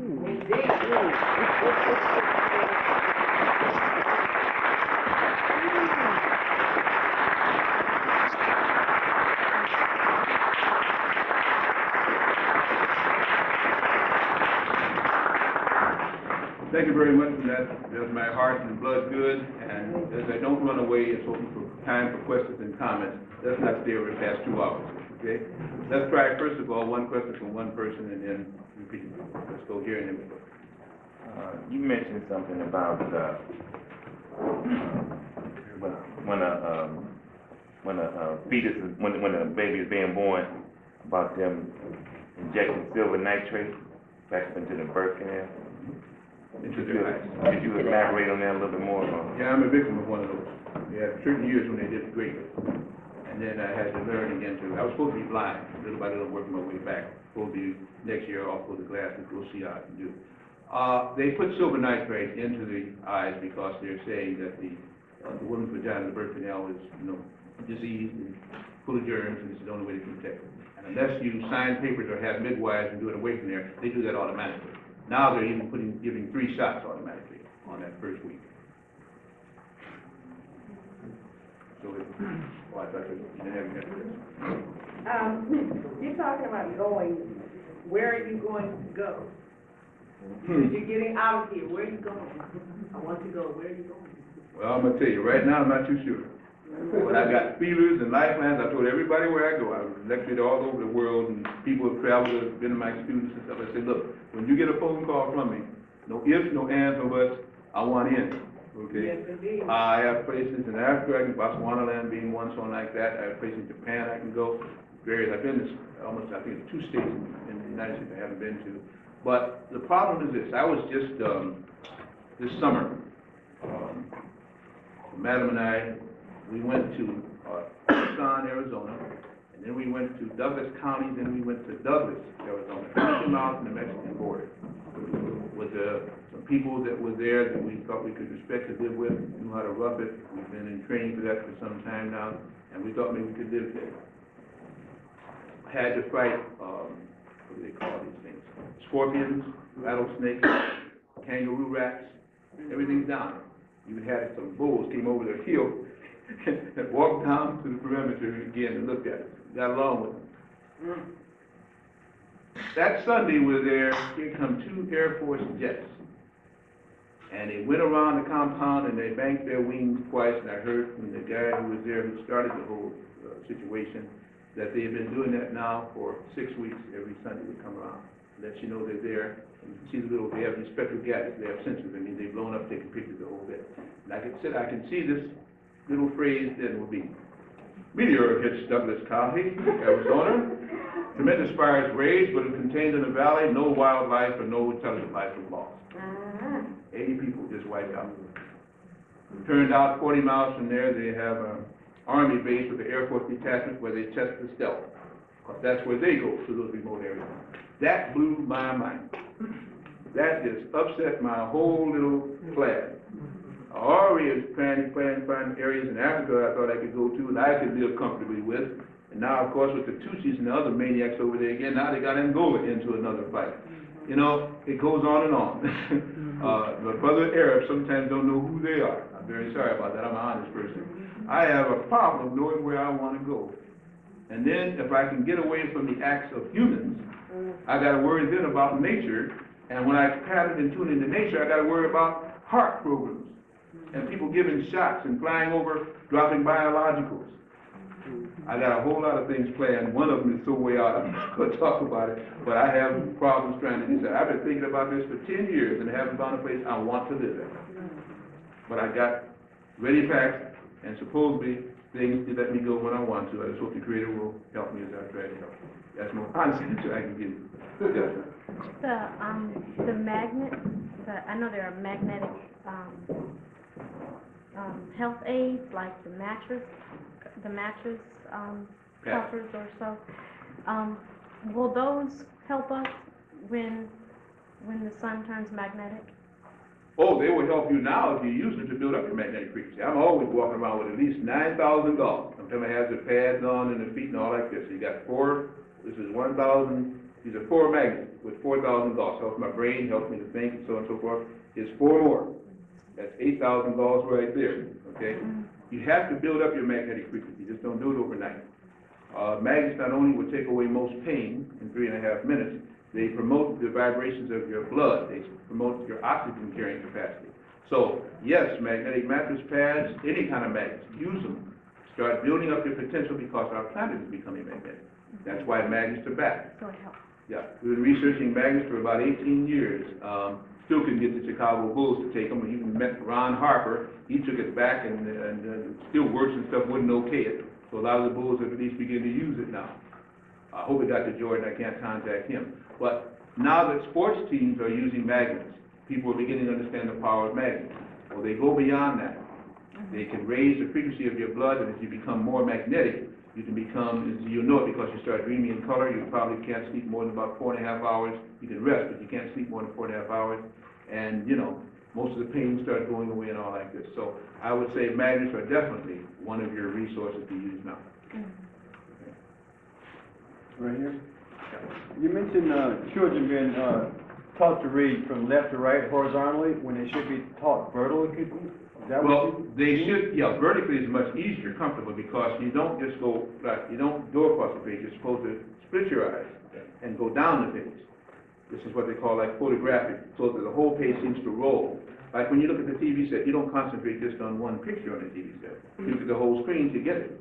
When you go to TV shows that have cinematography, you get back and you try, you're practicing back and forth your eyes. Well, that's also entrainment. When you can do that, you can generate more blood and more energy to the brain, and it will record. It actually will photograph these kind of things. But we're told to go sight reading, word for word. They'll tell you a minute. Don't read so fast. Slow down. Go word for word. Enunciate that. Then, to say you go pay Evelyn Woods at $380 a day to speed up and scan the page instead of let that psychic mind come in.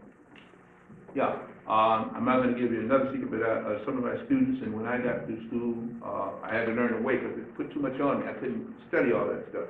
I found a way to speed read and give it back to my subconscious mind, and they thought I was cheating because I'd be able to almost tell you everything was on that page. There's a certain thing you have to do. And we're just taught all wrong. We're not taught how to really use our brain. We're taught to use how one hemisphere, and the whole right brain just goes to waste. Right brain is your melanated brain, the so-called subconscious. I don't know what subconscious means. That's really coming to a partial total consciousness. And the whole thing is to ingrain. Be able to use both hemispheres. Then, things become easy. Memory improves everything. Questions? Is it possible that your tapes are the one that you put in the TV only, or is it where you can put the radio type in?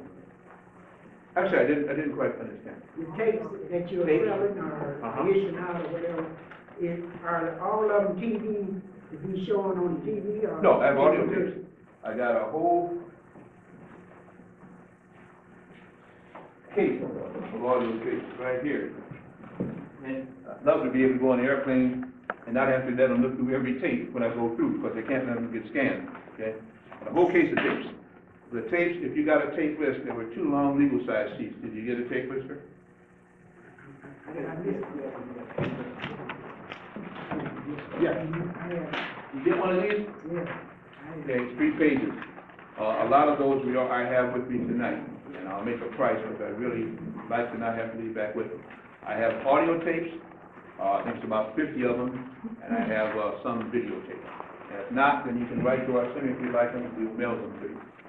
Thank you. Dr. Blair? Yes.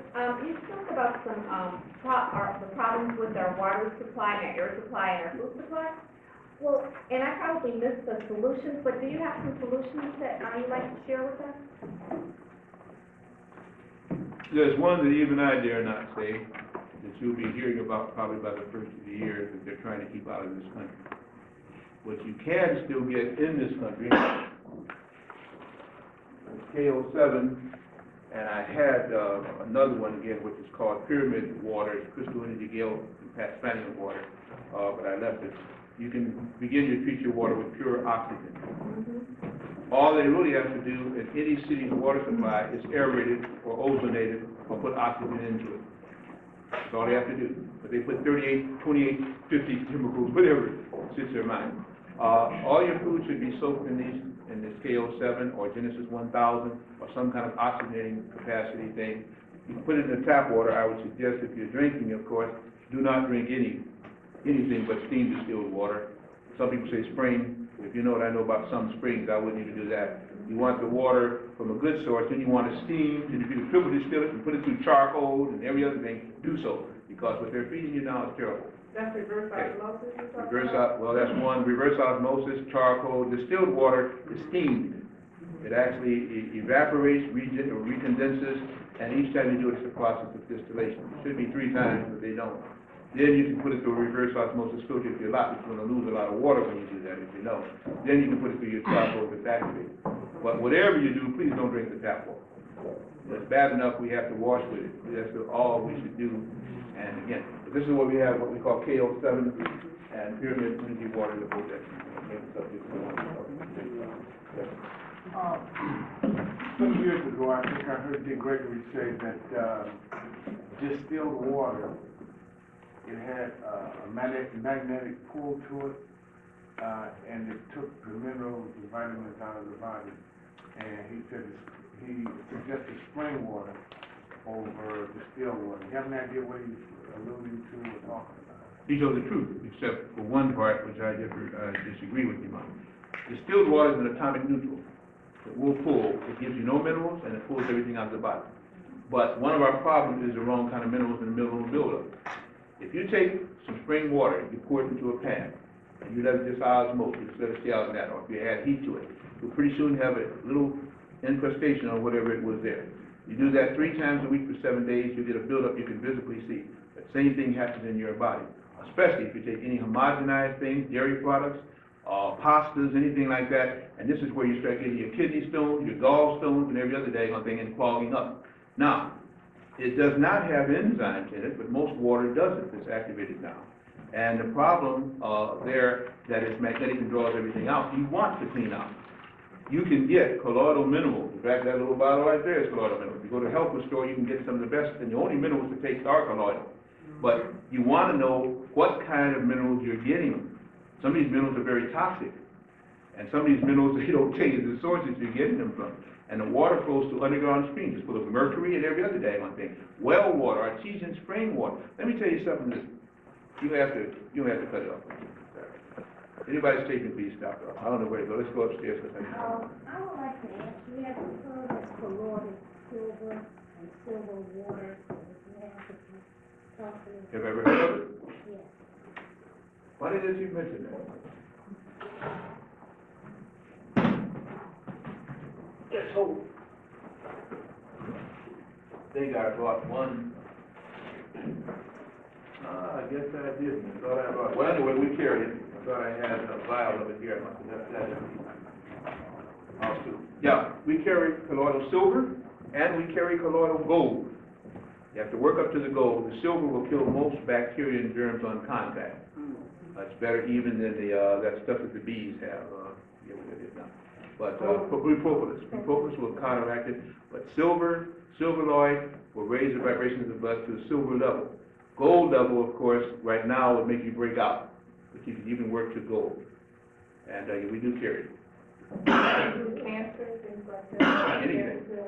Anything. And in fact, pure ozone in air is one of the best things for cancer cells. Cancer cells do not like light, do not like pure oxygen, and they want filth. And they want cells that have lost their cell governor. That's why they try to knock out the cell governor, and then it converts the cell. That's why you have what they call now your free radical inhibitors. We have rapeseed oil, we have pycnogenol, all of those are free radical inhibitors, which stops those cells from becoming wayward and cross-linking, causing your tumors and things. Okay, it's supposed to be one at a time. All right. When we do things to raise the frequency in our bodies, will we be able to create with our minds the things that our bodies need? we'll be able to do that. Breatharian seems to be what is possible to do. People who have fasted, best I was ever able to make it 21 days, and I've tried fast, and I just haven't passed that little barrier. But I'm praying for strength. People who can actually get into 28-day fast, they don't want to eat. They become anorexic is when you have what you don't want to eat, and what's the other one? But bulimic is when you eat too much. Okay, they become anorexic because your body then wants to get the spirit out, and therefore it doesn't want mass. And then you can breathe things. You can breathe food energies, and you get full. Meat and stuff makes you want to vomit. You can smell, you know, you eat a cherry or something or a grape, and it's so sweet it almost makes you sicken because you get attuned. Those enzymes then is what actually the higher consciousness. What you're actually trying when you're fasting is to release the spirit body decision. And the more you do that, the less consciousness you need for the mass, the body mass. So to me, that's the way it's all working anyway. And whatever promotes that makes you develop those other powers that come with the spiritual person. You know, ability to see. Oh, wow, yes. Okay. The question I have is that you mentioned that there are 7 kinds of humanoid life forms on the planet, and then you said that there were 2 underneath. Could you elaborate on what you Well, we got white, we got brown, we got black, we got yellow, Mhm. and we got kind of a tan. We have different names. You got a green, and you got an amphibian type also. Of course, we don't even come in contact with them too much, But they're underground, most of them. and they have Sometimes they get on the ground. They have a certain look. To the consternation of some folks. And now, of course, if they're into cloning and gene splicing and vital manipulation, who knows what they got. But they're crossing everything now. They're doing anything a mad scientist will do with no spiritual self. You know, if they can do it genetically, they do it now. You heard about Dulce, New Mexico, Area 51, Montauk. Well, that's what they're doing. Yes, sir. I have a twofold question. Getting back to the original question, if I heard you correctly, you said getting the spirit out the body? Is that what you said? I believe in the mind, spirit, soul, and body. Okay. And the spirit is what gives you your connection between mind and body. The soul is what lets you become period, the soul man, power man. And when you begin to fast and you use body mass, you give more energy to the spirit than you are the body. And a person, you really, I didn't say religious now, I said spirit. When you do that, then your cravings are different, your desires are different, the energies that you feed on are different. You resolve. You're really vibrating faster. You're resonating. And it's a whole different. So you're saying when one eats food, you're feeding the spirit? No, you're feeding the body. The essence of the food fills your spirit. And the thought of the food and the kind is shows you where your spirit is. Okay. What you desire. All right, thank you. The second question is relating back to the sister up here. You said you dare not to give the information because within a year we want to hear about it. That was an answer to, I think, some water or something I was saying again. It will come out. I mean, they're knocking people off talking about this water right now. Okay, what is it? And it is a water, but it's a different kind of water. I have to wait till next year? Well, I don't know what I have to wait. If you want something and you tune for it, you get it. Now, if that's a pattern that wants you to have it, you get it. Say they make a broadcast of it, they're gonna have to capitulate somewhere. They can't keep doing what they're doing, and most of them want their lives, so they're gonna have to start releasing a lot of things. So English is resigned. Okay, that's all you have. Okay, let's go. Oh, any other questions? Yes. About the HAARP program, could you talk about that a little bit more? HAARP, HAARP. High Active Rural Research Project. It is in Kokona, Alaska. It is an area there of about 30 miles, known, I don't know what else they may have to support it, that has an array of antennae. Some of the antennae go up again, 300 or 400 feet, and they're arrayed in a square. This array, in most cases, what they have done is to broadcast outward. They'll put an array, and each thing beams upward. These things are arrayed so that all of them will reach a point that when it gets pretty much up to what they call the ionosphere, and all this beam will then come together. They're saying, when asked about it, they first started the HAARP program supposedly to contact submarines over the horizon. Then they wanted to do it to contact troops and platoons over the horizon. They bounce off the signal and bounce it down with them. Then they said they wanted to do it so they could release a ballistic missile without using so much of an energy booster rocket, and this would clear the path by rendering things in front of it. They just follow the beam on up and they get it out of space. All those are lies. What they're doing with it is to send up a signal. It can change the ionosphere and help to hope that they can put up a little barrier against the incoming frequencies.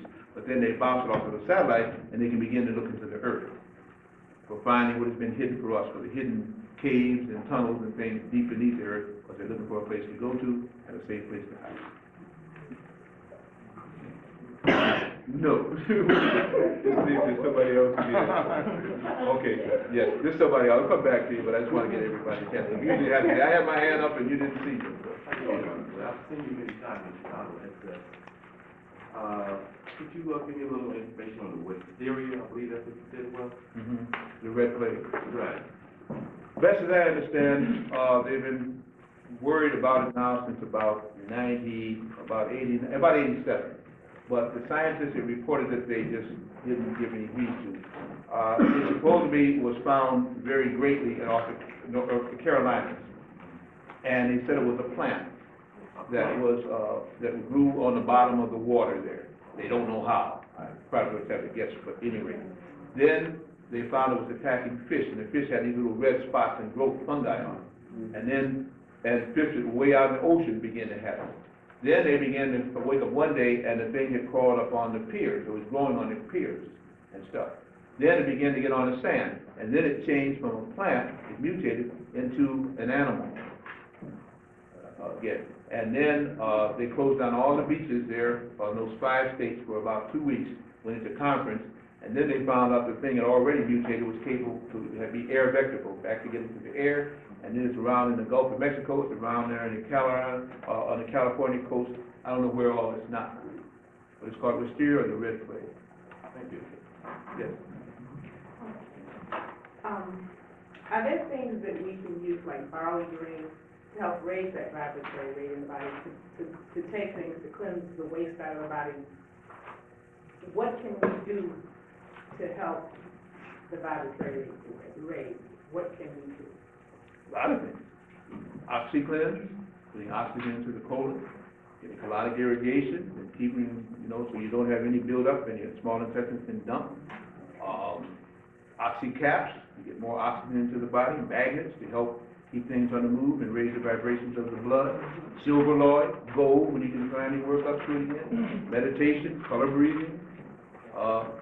I like Corella myself. That's what the Japanese used over there when we got the hellbound on them. And Corella brought them through, so we got them through from radiation poisoning. That's what I use. And then if you can get some good produce, soak it, of course, in the oxygen. The oxygen matters, so it gets the germs and bacteria, kills them, and then run it for the enzymes. Your celery, carrots, beets is a very good thing too. But you have to be so careful when you have to soak these things in some of these oxygenated sources, but also bacteria and the fungi are just too strong. Anything that can raise vibration. Wow, yes. I'd like to piggyback off the sister's question. I heard you name a number of things in terms of deal with oxygen in the body. One thing that you mentioned in terms of like using the oxy cleansers in terms of foods that are already natural oxygenated conductors, like ketogenic foods like yams, black-eyed peas, lentils, a lot of things you already eat that are natural oxygenated conductors. Do you suggest using the same methods for cleansing them? Are you saying that those substances, because of the irrigation methods that they use now, contain less oxygen for us once we cleanse them to provide more? Does the oxygen cleanse enhance those ketogenic foods? I think they would enhance them, and unless you're able to grow your own and know what's on it, all food, organic or not, crosses the state line is fumigated by state inspectors. So I don't care how you grew it, once they inspect it and comes on those ships and the boats and the trains and stuff, you already got poison in them. Some of these seeds, they got another thing now called a seed register, what they call terminator seed, in which now you're only going to get one growth out of any seed, then you have to pay them more, because they've already gene spiced it, and they won't sell the farmers any good seeds anymore. So I would think very greatly that what you're getting is not good anyway, But if it is, it won't be for long. So you have to hide your seed and get your own farm, and then hope that nothing falls from the sky in the form of strontium and all the rest of the stuff.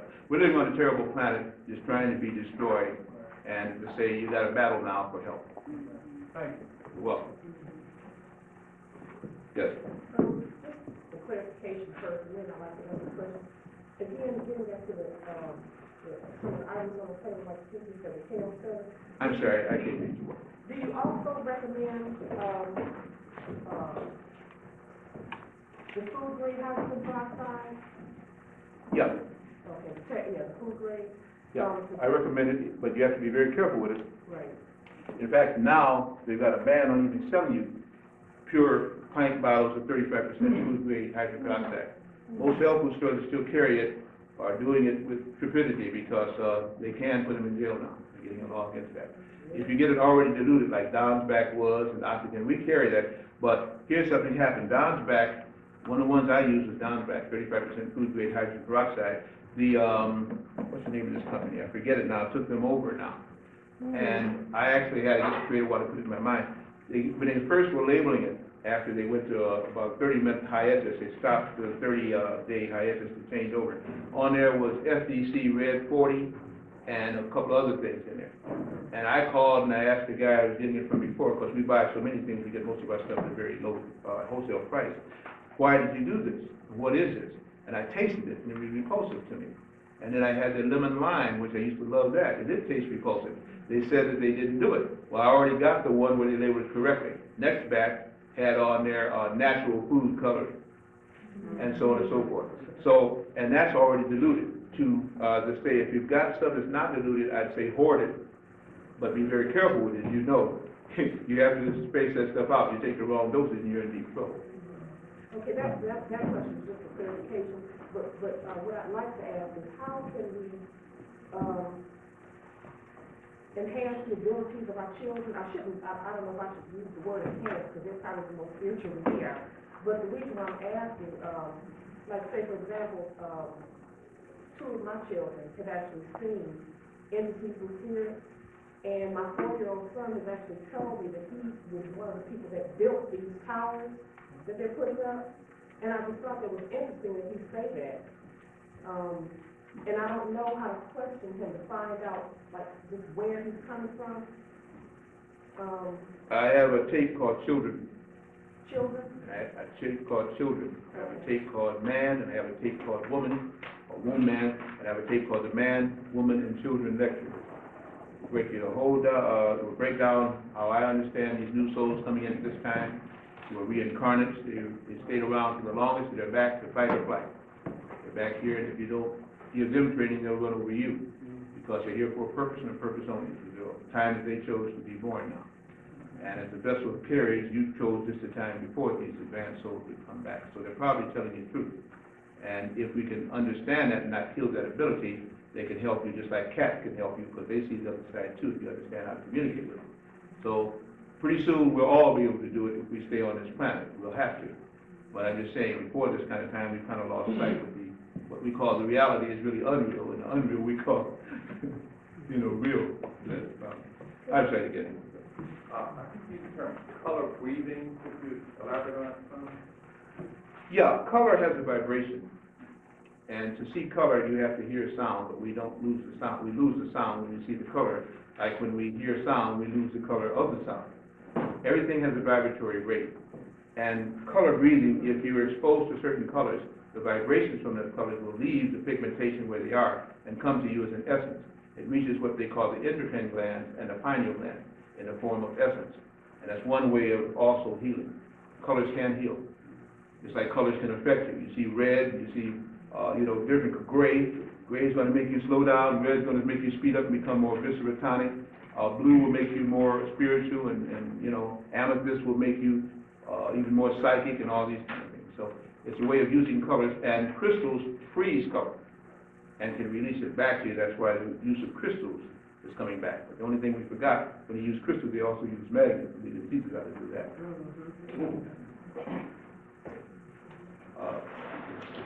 I went away from you before you were ready. Oh, because And just that's my son, just that I have had a vision of him from the 2 years before he was even conceived. You had what? A vision. A vision of him? And he's definitely, he's a challenge, that's for sure. But it's just that I know that it has to go hand in hand with something else. But I'm frustrated because I don't know how to use him, for lack of a better description, because I know he's here for a reason. And I've often asked, people that I know, how to work around this, because he's definitely talented. Well, you can come for a consultation, you can buy the tape on children, buy the tape on man, woman, and children, or again, do a lot of meditating and then pray. Your answer will come slower that way, but there'll be ones that you can accept, or they'll come to you. Other than that, you have to believe what I'm saying or what the tape says. There are no new souls being born now. They're all old souls back for a reason, and the reason is what they want to do. This is why they have to come to it this time. And they're strong. If you don't control them, they will ride over you, walk over you, and leave you because they came here for a purpose. No new souls being born at this time. In fact, the souls coming in now, they got to be either crazy or really here for a purpose. Because they come at a time when, by the time that they're 12, we might not even have a planet. We will, I'm just joking, but there'll be so much chaos. They're the ones who settle the chaos. They do not play, they do not reason, they feel, and they act. If you can't get to them in the womb, you get it once you get out of the body. Now you're going to have to go back to your womb self to find out how to do that now. That's when the kind of contact when you're conceiving and carrying. Yes. What year is it? You said it's after 2000. That's a very good question. And I don't want to get into that. By the way, too, the coming planetary alignment I did not deal with. I dealt with the sun, and I said that it wasn't alignment. What some are saying, like Professor Noonan and, there's a lot of different books, 2005 ice and all this kind of stuff. What they're saying is that by May 5th, 2005, that there will be a big cataclysm here on Earth. It will happen because all the planets in our solar system will align against the Earth. There will be one planet to the right, and every other planet will be in exact opposition to the Earth, which will put such a stress and strain on the Earth that will supposedly either flip out, be destroyed, have all kind of volcanic and earthquake activities. But what will really happen is Earth becomes a very special phenomenon. I really don't want to get into that. That's a very special lecture, but tonight they're making me say more than I usually want to say, so I don't know what's so special about you guys. But I can only say that, oh yeah, I'm right. But when they say it and I don't, then I'm in trouble. And I definitely can't fall out with the gods. So I have to put it like this, that the opposition will really mean that we are singled out because we are one of 22 planets that had a special thing to do for various life forms who come here and develop to see if they could commingle and make it. I think the thing is, the experiment is a failure myself, but they seem to think it's not. But whichever, at that time, the Earth will kind of get a triple promotion, and things will be changed here.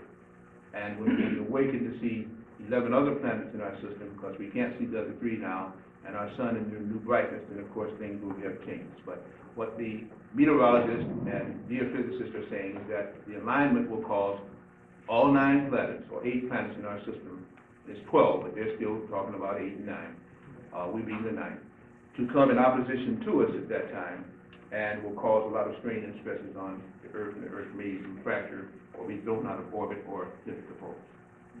And that's what they're referring to, 2005, May 5th. That's, okay. Then, as spirit beings, if the Earth will flip or split or whatever, as spirit beings raising our frequency, we become spirit, and we can choose to move in spirit to other planets that are in alignment, that are still whole, or well, my understanding is we do that anytime we go to sleep if we want to anyway, or we could have. We kind of lost a lot of that power now. So now we get it as dreams, and we never complete our dreams, and we can't wake up in the dreams. If we do, we find ourselves outside the body, we get scared as heck, go through trauma, pop back in, and then we would never do that again. when the planet has a correct frequency, you can change into any of those bodies that you've been gifted enough to have. Physical is not a reality. Physical is probably the lowest vibration, as I understand, you can possess. That's why it deteriorates and so hard to keep it going. But the spiritual and mental, you can always recreate and procreate, because these are vibrations much faster than the physical. So when our planet changes vibration and becomes magnetic, then we get to see other planets in this system and other systems we can't even see now because of the frequency and the low frequency we're on. So, that's it. Is there something that's happened to you when sounds bother you, like a certain person's voice annoys you, or if it's something that you hear on the radio, you have to turn it off because that frequency annoys you where before probably wouldn't? Yeah, sure. So what's And- happening to you? I'm sorry, I cut you off. No, what's happening to the person? I'm speaking for myself. What may be happening is like you're going to see people, to digress this a little bit, pretty soon walking down the street, not only are they talking to themselves, I don't mean the ones on crack, cocaine, and high on alcohol, but they'll also be doing this. You see people, like they hear buzzing or it's a bee around. There will be nothing there, but on the right side, they'll feel the frequency. And it'll be annoying, and you see them doing it, and kind of looking around like this. Those were them who are slow to develop when they're fighting it. But on your own self, in general, vibrations are emitted through the tympanic membrane. You can hear it, and the vocal cords excite it. That's how you can talk and hear. Each of those, you have to tune to a certain vibrational rate in order to form those different syllables and monosyllables. It's like they teach you for mantras and chants. When you put certain energies into it, it means certain energies in your body are now transforming into sound. So there are certain things that the person, you're not just hearing it, you're tuning to it.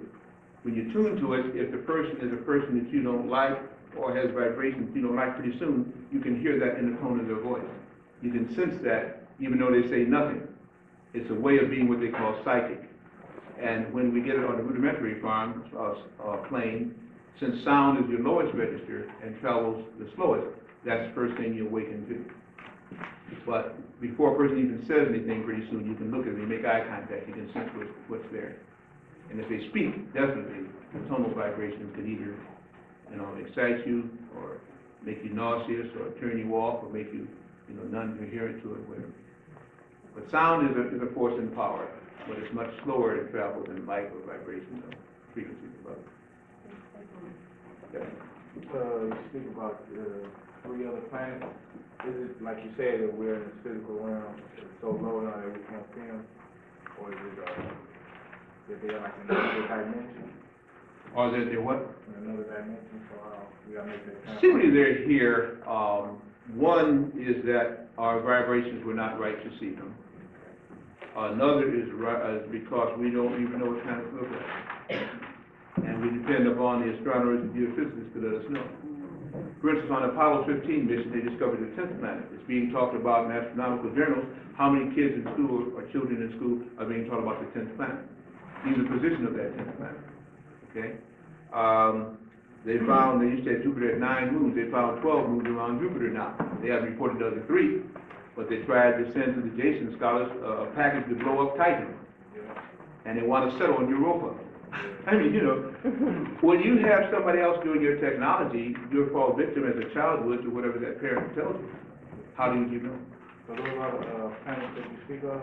Pardon? Are those the planets that you speak of? No, I really want to get into that too because the names may be wrong later. I know the names that they're using, but what does it mean? One's supposed to be beyond the orbit of Jupiter, one is where the asteroid belt is now, and one is an intermercurial planet. That's supposed to be their positioning, but who knows? Yes. The pyramid that you say is located in Illinois, exactly where is that in Illinois? Cahokia State Park, Edwardsville, between Collinsville and the highway between Edwardsville and Collinsville. You can Cahokia State Park. They call it part of the last of the Indian mounds, from the Ohio mounds that come through. That is where the head rests. And they have a very interesting thing there too. They have in that pyramid it's larger at its base than the Giza pyramid. And it's not quite as high, I think it's 76 feet or something like that. But they have a room in there, which is very interesting, where they have a centerpiece, something is there buried in the ground, and then they have spears, like a spear tip, in circles, and it has 13 to 12 concentric circles around it. What is interesting, each of those circles and each of those spears is a different tribe or nation. Some of them, as they are the ones that were closest to it, were from material, rocks and flint and things that are found across the ocean, under the ocean, other continents. And it is as though whoever this dignitary that was there or whatever happened there, people had pilgrimaged from around the earth to come there and laid their representative spear tips in circles, and it shows that there were many nations that came. Something happened there very special. But of course, I have not been able to research it, and I believe nothing that I'm told from them, so I let it ride. Yes, sir.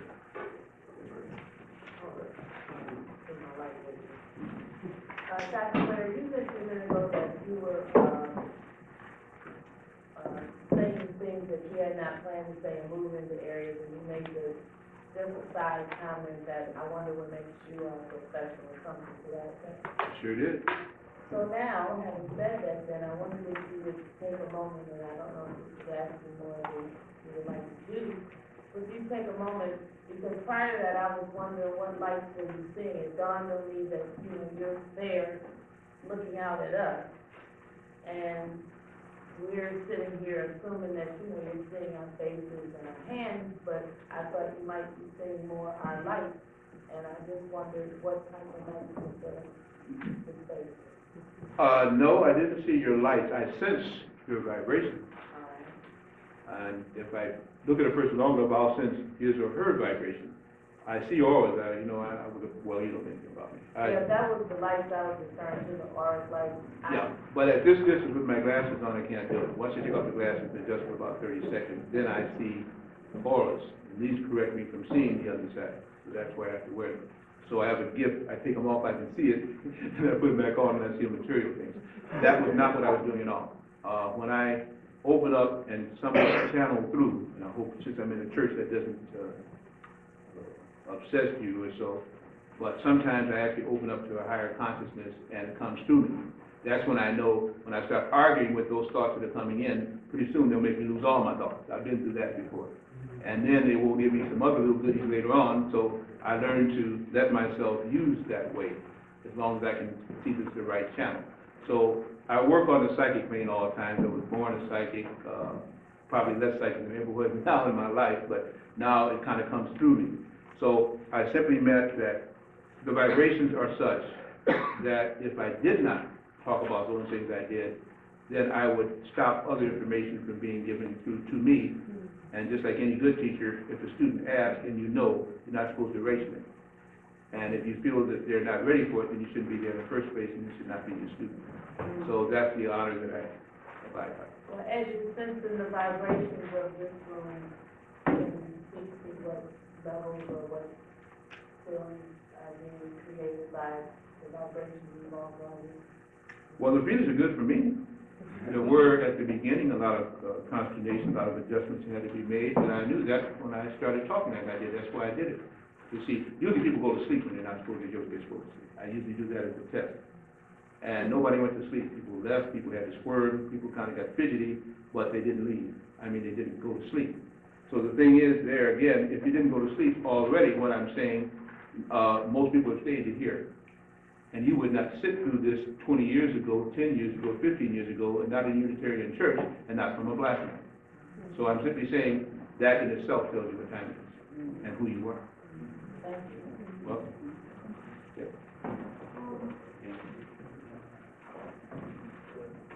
I have, if nature called you, in here, for lack of a better description, for what happened earlier this year, I was going to Vermont.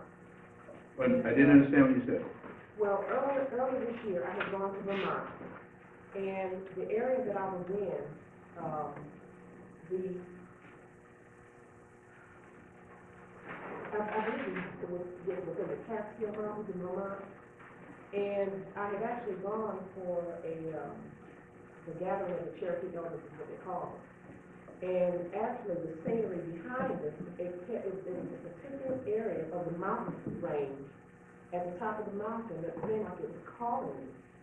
And I was so drawn to this area, I literally couldn't concentrate on anything else but that. And I was frustrated because I felt like I had to get to the top, but didn't know how, and also the lack of time. And then, also there's a song that I had heard on a CD that I played, that I had heard before. And this one particular time when I played it, it actually had the singing of whales on the song. And this one particular time when I played it, it's like it just literally smacked me because I felt the intense draw to be near the water, or to be near the ocean. And I've never had anything pull on me like these particular incidents in regards to nature. Now, I appreciate nature, and I'm actually spending more time to look at it and things like that, but how do you deal with things like that? Is it meant for me to go up to this mountaintop, or I can't understand what this drawing sensation was.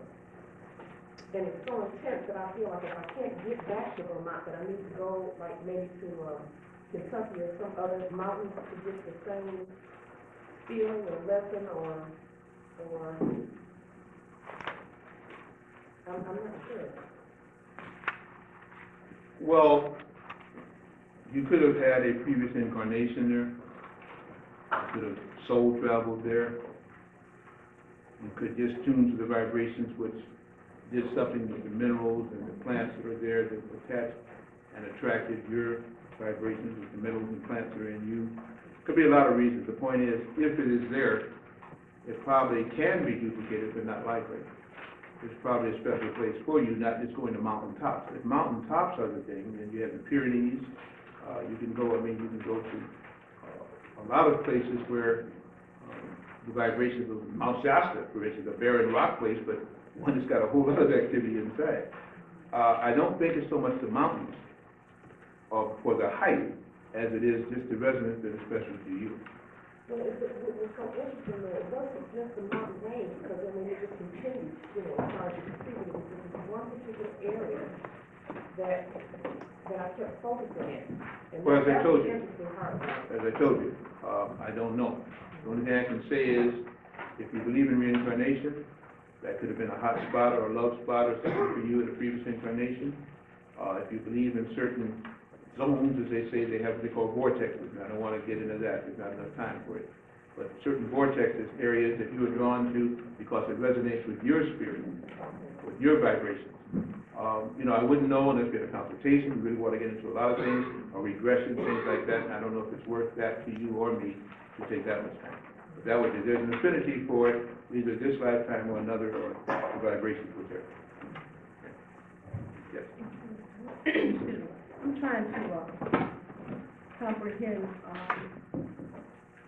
the magnetic increase that you spoke of in regards to the Y2K, because I was going to ask you this question anyway, but you really elaborated into that, and that was the most digestible explanation that I heard, even listening to Jerry North and whatnot on the show. But this increase as a replacement for electricity, even in our bodies, electricity is exposed in our bodies.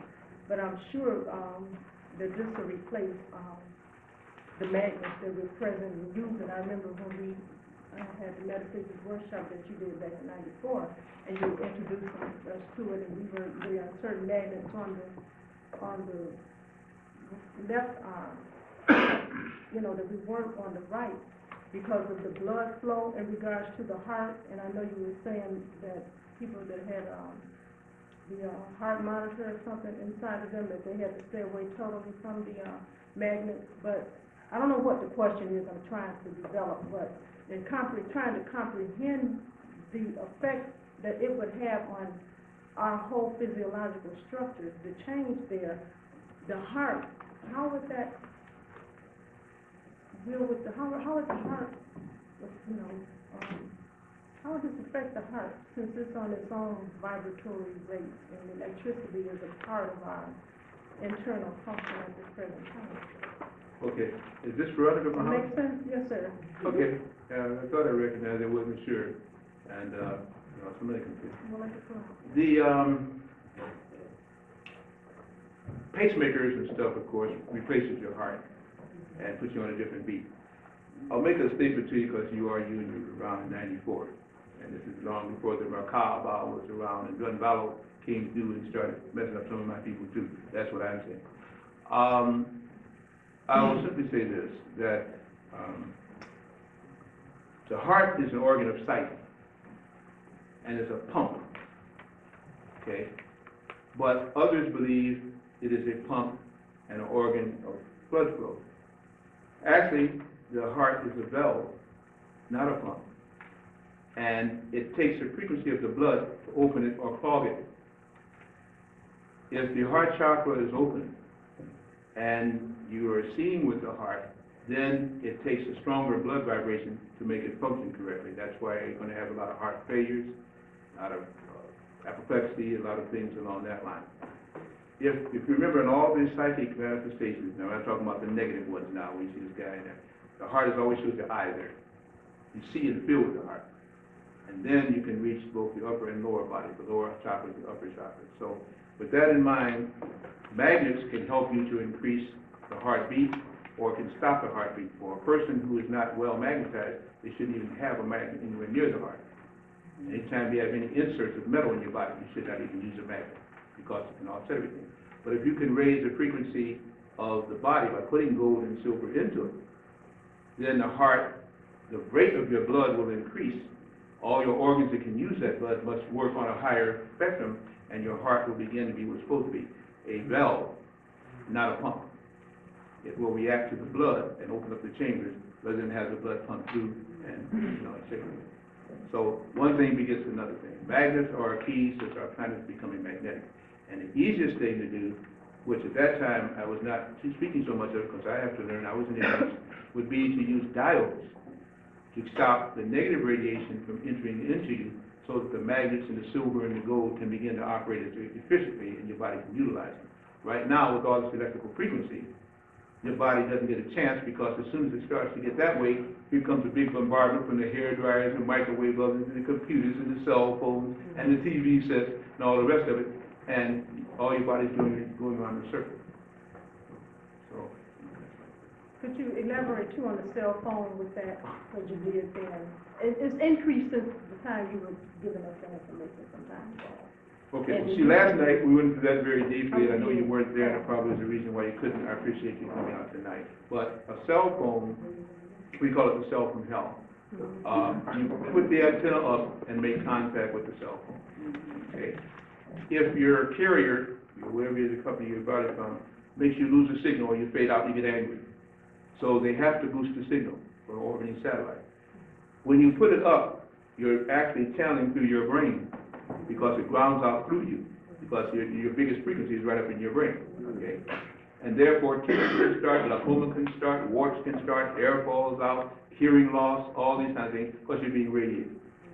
So we always say, I always give this, this guy, Lewis, again, it was part of the Best Corporation that died of advanced brain tumor.